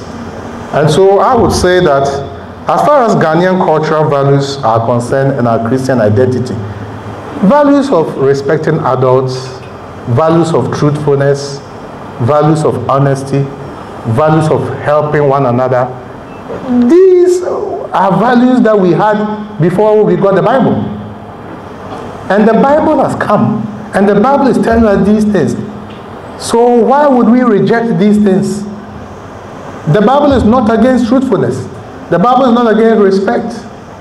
So I think that perhaps it is the view that we have to make ourselves suit usually the European and American way of life and culture before we can be good Christians. And that is very far from the truth.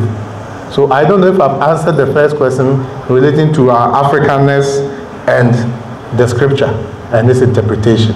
If not, I will try and come again. The second question relates to leaders not following up on the youth, not checking on the youth. Well, that is for the leadership to answer. Unfortunately, very few of them are here. It is a concern that would have to be addressed. And I think that, as we said about diagnosing a disease helps in eradicating it. Sometimes leaders are unconscious of these things, and we must point it out to them. We must point it out to them that we are your leaders, we are going for Congress, and you just left us on our own. You know we are students, we are unemployed, we are struggling. And you could have at least paid our transportation for us, or paid our food, or paid something. You could have sent somebody to come and observe, to brief the leaders about what happened. But you didn't support us in any way. Let them know in a very respectful, nice Christian manner. Sometimes they are unaware. And they realize that, oh yes, okay, next year they will say, all those from so and so Church of Christ who will be going, please contact us. We will pay your transportation. So you were there at K University, but you worship at Odoko Church of Christ. And they will say, okay, we will send you mobile money from there to Cape Coast or wherever it will be held next year. You know, but let them be aware. Don't just complain among yourselves. In a very respectful manner, let the leaders be aware. Let's draw their attention, because it is important that they support this ministry, because that is the future of the church. So let's bring that to their attention. However, let me add that we also have a responsibility to be there for one another, to support one another. It is very important. When Mr. Samuel Ayim and a few others started this university thing, we had to travel to campuses. And there was no support from the church leadership. It was new in those days. Now they cannot, excuse themselves. But those days was very new. So we had to mobilize our own resources to travel from campus to campus to mobilize students.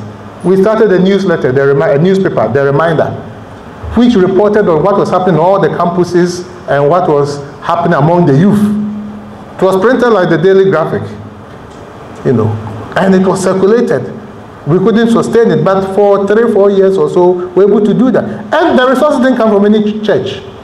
It came from among the students. And so it's important that we also support one another. We support one another, we encourage one another. But let's draw the attention of leadership to some of these lapses.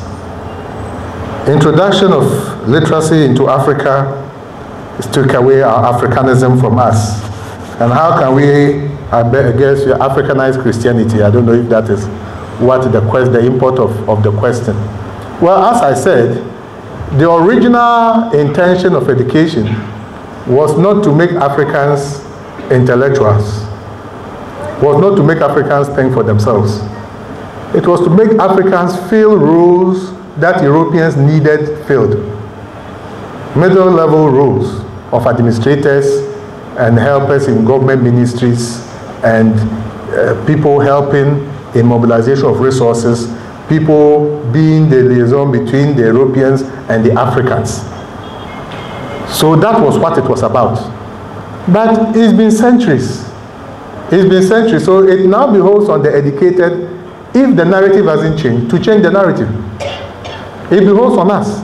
So if you hold on to something that you know is wrong, then you've not been properly educated. Because a properly educated person should be able to be bold and stand and say that this is wrong. And we shouldn't just be following things blindly. That's what the purpose of education is to enlighten you, to open your eyes, to see possibilities, to help you to do research on your own.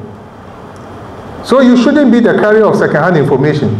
Somebody said this, so you are parroting it all over the place. Have you checked yourself to see if that is the truth? Have you checked yourself to see if that is the truth? And do you have the courage to point it out that this is not the truth?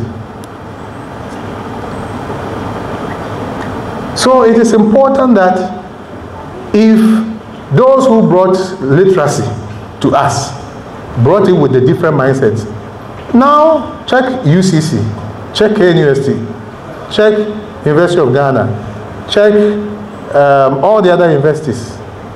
How many foreign lecturers do we have? We are all Ghanaian lecturers. So why hasn't things changed? It's not Ghanaians teaching Ghanaians. So where's the problem? Why are we still blaming the Europeans 300 years after the fact? 60 years after independence, we are still blaming the Europeans? The fact is that Christianity is for the whole world. And so it is for us to adapt our culture to the Christian values as shown in the scriptures. And if a culture is not against what the scriptures teach, then what is our problem with it? So it calls for hard work. It just doesn't happen verbally. It calls for hard work. And it calls for some bold steps to make sure that whatever is African, which is good and is not against scripture, we proudly project. We proudly project. In our dressing, in what we eat, in how we talk, in how we communicate, all that. We can project that as African Christians. There's nothing wrong with that. But that is why you've had this education. Don't waste this education. As educated people, ask yourself, what can you do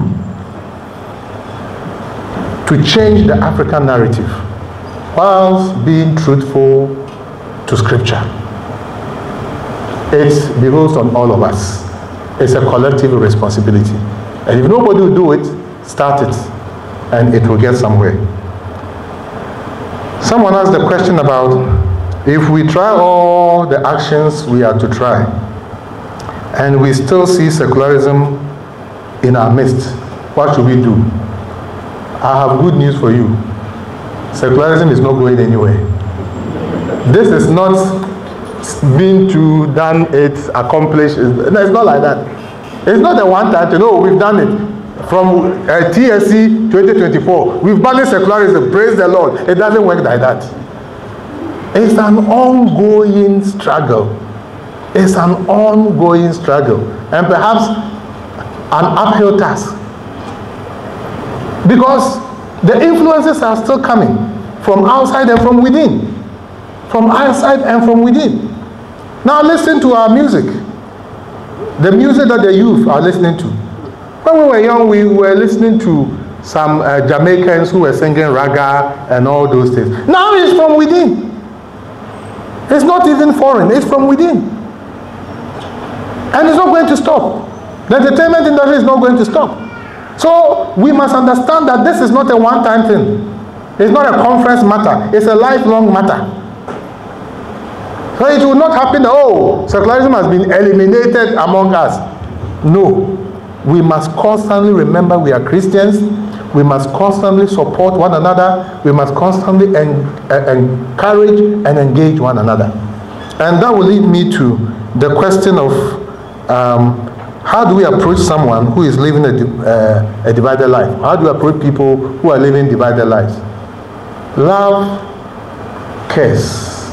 Love confronts.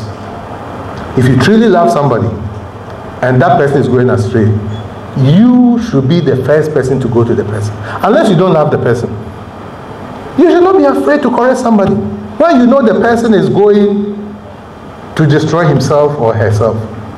So it comes back to the issue of, do we truly love people? Do we truly love people? And if you truly love somebody and that person is going into danger, won't you tell the person? Won't you tell the person? Won't you stop the person? Love confronts.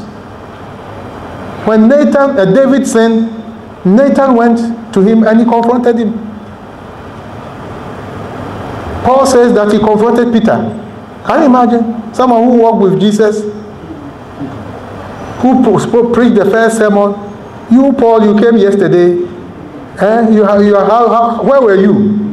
When Jesus was walking on water, did you see him? And he said, no, but I confronted Peter because at the point he was behaving like a hypocrite. Hey, Peter, I thought hypocrisy was for only me. Peter Peter too. And he was confronted. And Paul didn't even leave it there. He also wrote it for us to read. Papa. It's love. Please, we should never shy away from confronting people. Mr. Ayim perhaps he has forgotten. Those who started the Legon Church of Christ or University of Ghana Church of Christ, we had one man among us who became a judge, brilliant lawyer. He was posted somewhere where he was like the supreme person there. It was a small, not a very big city, So the judge was powerful. Everybody was afraid of the judge.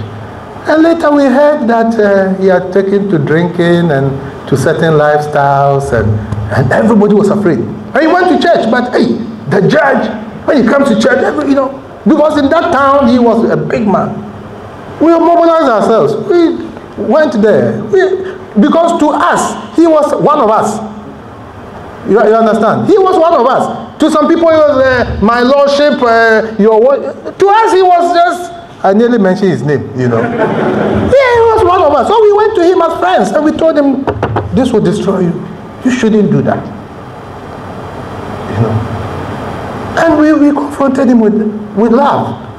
Because for us to travel from Accra to that place, it cost us. And he realized that if we didn't love him, we wouldn't have bothered to go there. So please, never fail to confront someone you love if the person is fallen by the side. Your duty is to confront with love and tell them the truth. Tell them the truth. Even if they don't listen to you, keep telling them. And don't give up on people, because God never gave up on you. The last question, would there be more questions, or this will be? Oh, okay, let me quickly do this. That the Church of Christ was focused on salvation. And can somebody remind that? That you say we focus on salvation and something else, and we don't. We sacrifice sanctification. Well, we sacrifice to, yes, to, sometimes we sin. Is that the one you talked about? We sin to save people. After nobody can sin to save anyone. In the first place, you cannot save anyone. You are not the savior. You can't save anyone. So you dare not sin to save anybody. That is not acceptable. Our duty is to preach the gospel, convert souls, and keep teaching them. So it never ends. Teach, baptize, teach. That's what Matthew 28 says. Sometimes I want to teach and baptize. That's not what Jesus said. Teach, baptize, teach. Please, you cannot compromise your faith because you are saving somebody. It doesn't work that way. That is living a divided life. That is not pleasing to God. Thank you. All right. Thank you. Let's take the next batch of questions from this row. Yes, Imam. Okay, and Johannes and young lady. They have one. Okay. Take it, please.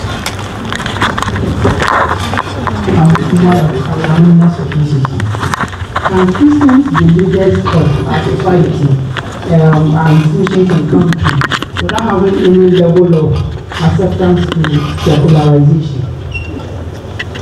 That's my question. Okay, thank you. I hope you got it. Next, you have the mic. I'm Alexander from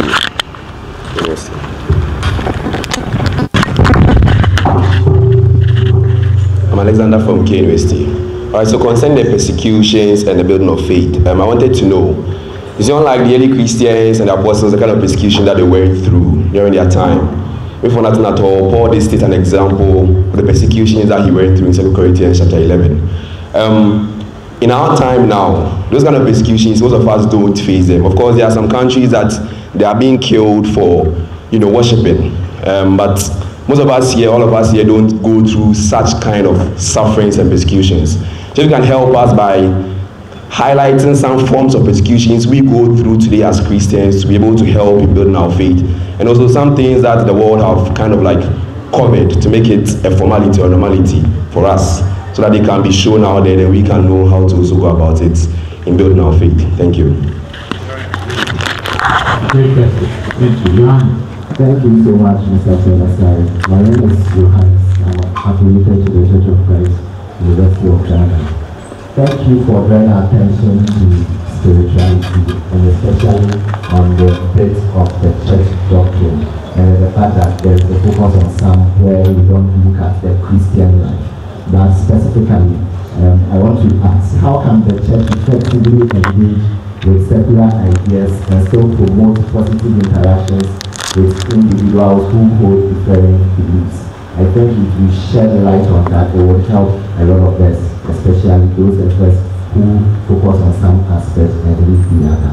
My second question is, what role do you see Christians playing in shaping a secular society while maintaining their faith and values? And I'll be glad you answer this based on the ongoing discussion on LGBT on the global and national front. Thank you.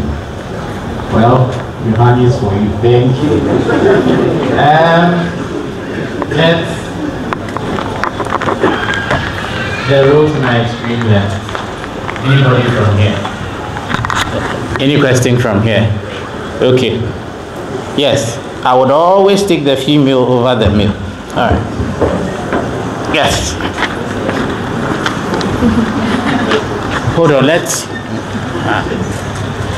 This is fair discrimination. Why is it not working? Okay, so at the latter part of the discussion, at the latter part, he was talking about as Christians, like sometimes we follow more doctrines as per like the other one. So I've realized that most of us, as we call ourselves Christians, we follow doctrines or religion more than being Christians, like following Christ. And so as a church, you see, and also as people of God, what are the things we can do as a church or among ourselves to help us to live like a Christian life more than following doctrines and being more religious? Even though in the church they teach us about certain doctrines, it helps us, but it seems that we focus more on the doctrines more than living a Christian life. So that's why most of the times we debate with our other people from different fellowship, you see, debating and other stuff. So what are we doing as church to help ourselves, and also among ourselves, what are we doing to help ourselves? And I think we should live a life of Christ, even though we can't be 100%, but we should leave a certain percentage that when people see and approach us, they will notice that we are Christian, not that we are from this church or we are from this church. Thank you. Okay. Yes, she was passionate about the question. Yes, let's hear you. Thank you. I'm Victor Galetta from UAW. I want to know, is there some career opportunities that are not well pursued by Christians because of potent forces of secularization? Thinking about a Christian being CEO of an alcoholic beverage company, or a Christian being a secular musician. What would such a person draw the line between his career and his Christian life? All right, thank you. Before Mr. ASARE comes, please permit me to add my voice to the question from the gentleman from here in terms of what leadership is doing in relation to the story he shared. All of you know that I advocate for young people, but that question has a side we must not lose sight of. I am presuming that at their time they were open to such interventions. The question is, many of you think that you are independent and that you don't need anybody's intervention. Wouldn't you think that as intrusion? That what does church leaders have to do with your private life? Wouldn't you ask that question? So you must begin to position yourself in such a way that the leaders would find it prudent and feel okay to help you when the need arises.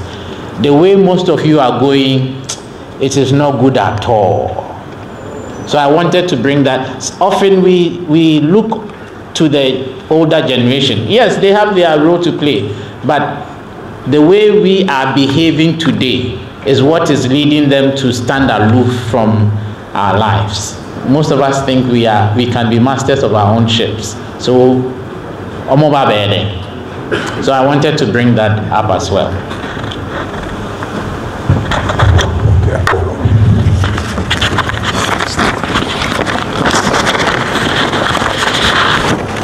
Thank you. I would attempt these last 6 questions as well. The first one was about, can Christians be leaders in our society without being influenced by secularization?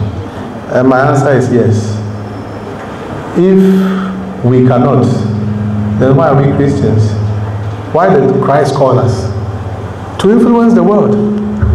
And if you can influence the world through leadership, why can't you do that? It is difficult, but so is any other thing. So if we run away from the fact that it is difficult, we don't solve the problem. God is looking for his people in leadership. And so it is possible. It is difficult, but it is possible. And such people need the encouragement of the body of Christ. But if we don't do that, look, 20 years from now, we'll be discussing this same issue. We complain about corrupt politicians, but nobody wants to go into politics. So how do we change it? We should rather applaud those who have ventured in there and support them. So it is possible to do it.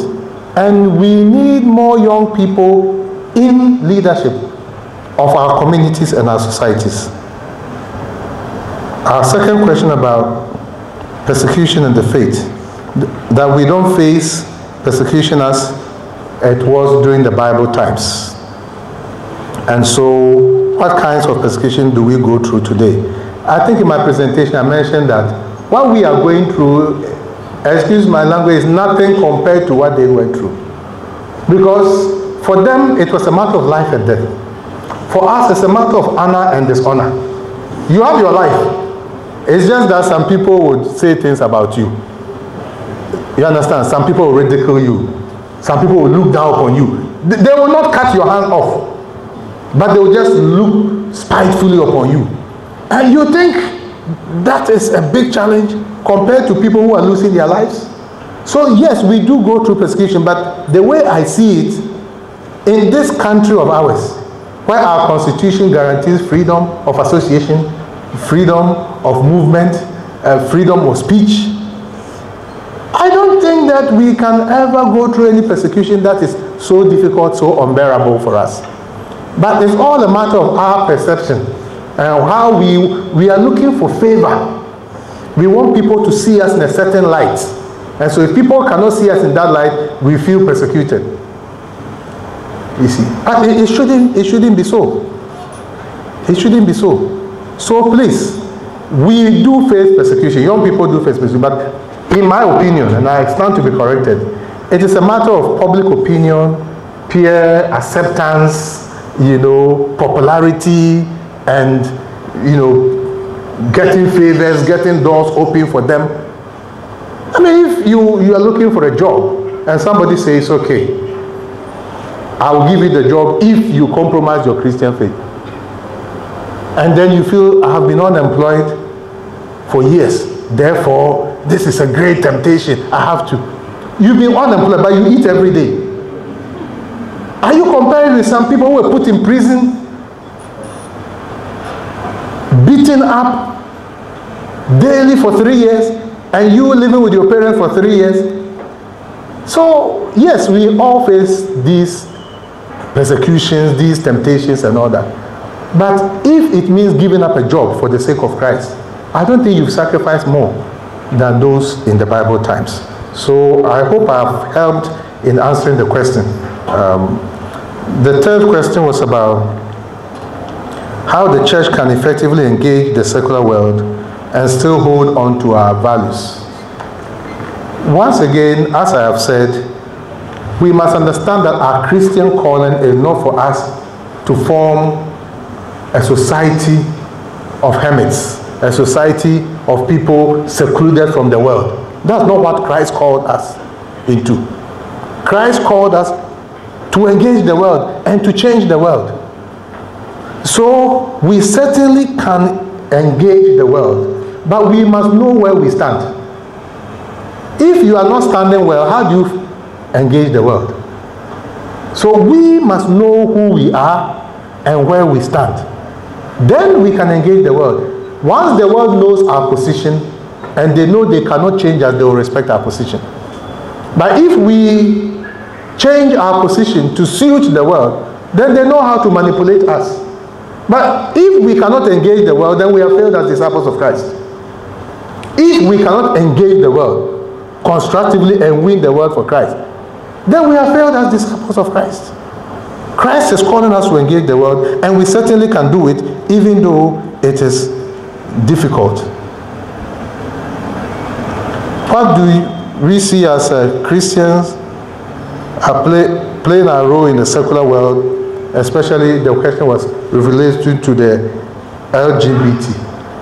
I believe that most people, if not all people, know the position of Christians as far as this thing is concerned, this LGBT and other social vices are concerned. Most people know the position of Christians. And so to articulate a Christian position is not strange. Most people know that's what Christians believe in.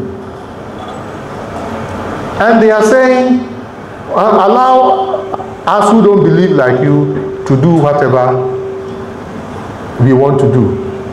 And I believe what the law is saying is that we are not going to come to your bedroom and put a CCTV camera in your bedroom. But we are a community, we are a society. And so we have to protect the entire society, especially the young ones.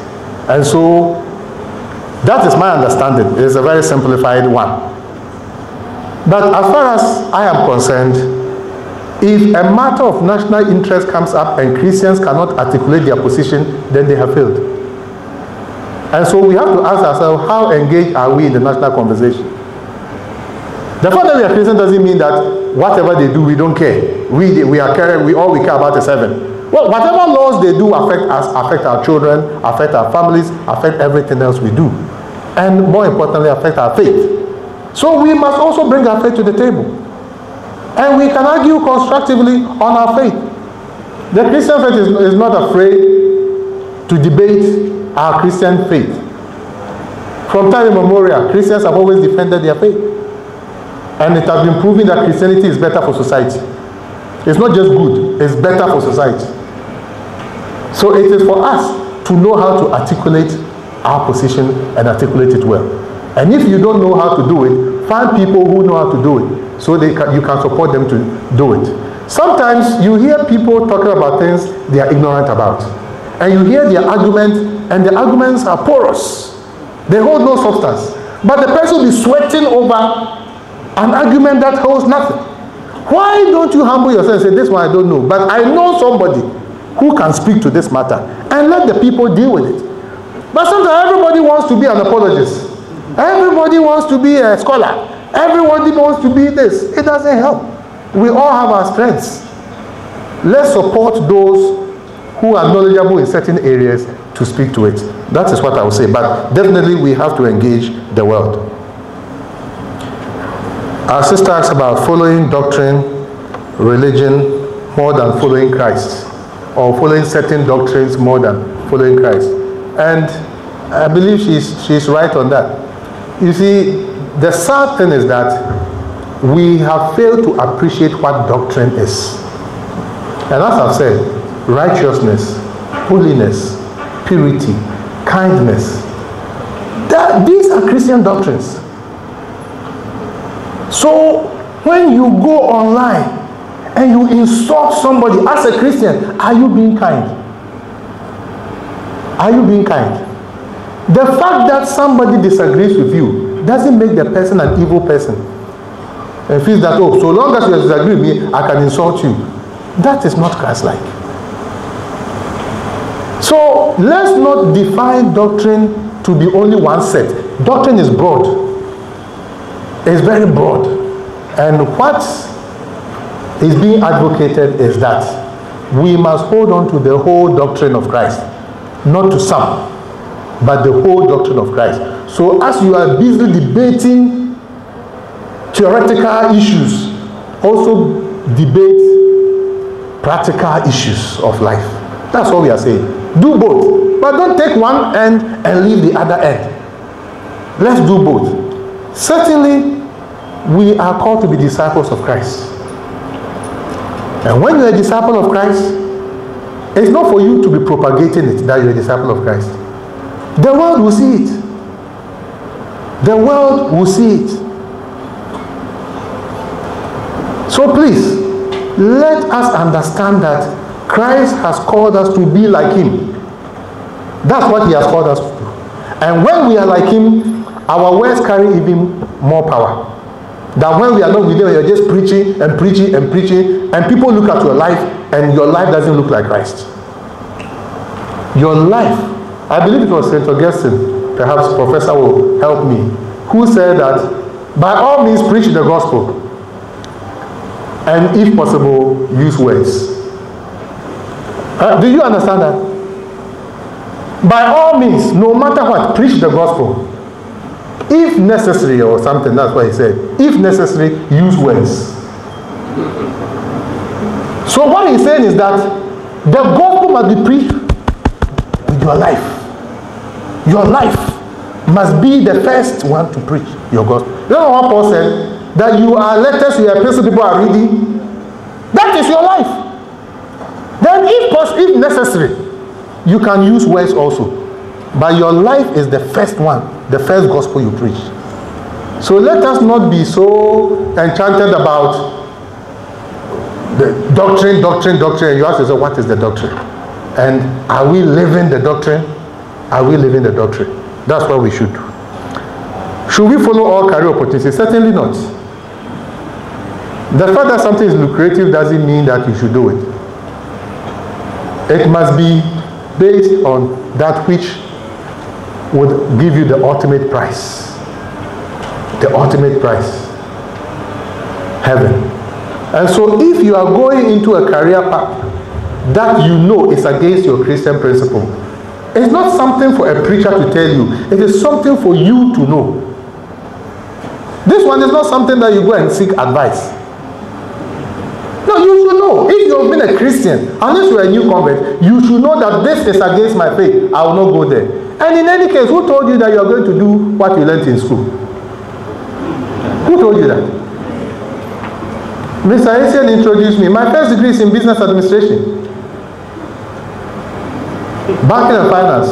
I belong to the third group of people trained to be bankers in this country. The third group. And when we finished, banks were looking for us. I ended up doing sign language, starting deaf ministry. Sometimes people will go to my mother and say, Obano, your son, is he correct up here? How can you go to university, school of administration, banking and finance, and banks are looking for you? To this day, they are the highest paying employers. And then you go and be doing this sign language. When I was going to marry, some people had to advise my wife, if you marry him, all your children will be deaf, so don't marry him. Oh yes, it's happened. University, people were wondering, did this guy actually go to university? And he's doing this sign language business thing, working with the deaf and starting deaf ministries. Years later, the church wanted to start a children's home. They needed an administrator. Then the elder brother, that boy, that young man working about throwing his sons, he has a degree from Legon. Go and call him so they can say, we hear you went to Legon to do administration. Say, yes, sir. Yes, sir. I said, the elder said, we want you to go and run the orphanage. That's how I go to Village of Hope. And the knowledge that I learned in the university, is what I used to run Village of Hope. And look at me, now I'm into ministry and to social work. I never learned social work. I never learned education. I've established 4 schools. But I don't have a B.Ed. I don't even have a postgraduate degree in education. Postgraduate, what do they call it? Diploma. Postgraduate diploma. Me, I don't have it. But I've established 4 schools. And I'm employing people with master's degrees. So this issue of career, don't think that if I don't do this, that is the end of the world. Look at Mr. Yim sitting there. He is a lawyer. Ask him how many cases he has won in court. I'm not saying it behind him, I'm saying it in front of him. A whole lawyer. You understand? He's senior to most of the lawyers you know. You know Professor Apejetia, Kojo Apejetia, the Faculty of Law, Lagos. Mr. Yim is a senior. Ask him how many cases he has won. He ended up being a banker. Okay? But he used the law in banking. And today he's into leadership. So please, whatever your career, you must use it to glorify God. Whatever your career, use it to glorify God. And be someone that God can depend on. Don't let God regret that you have been educated. Thank you.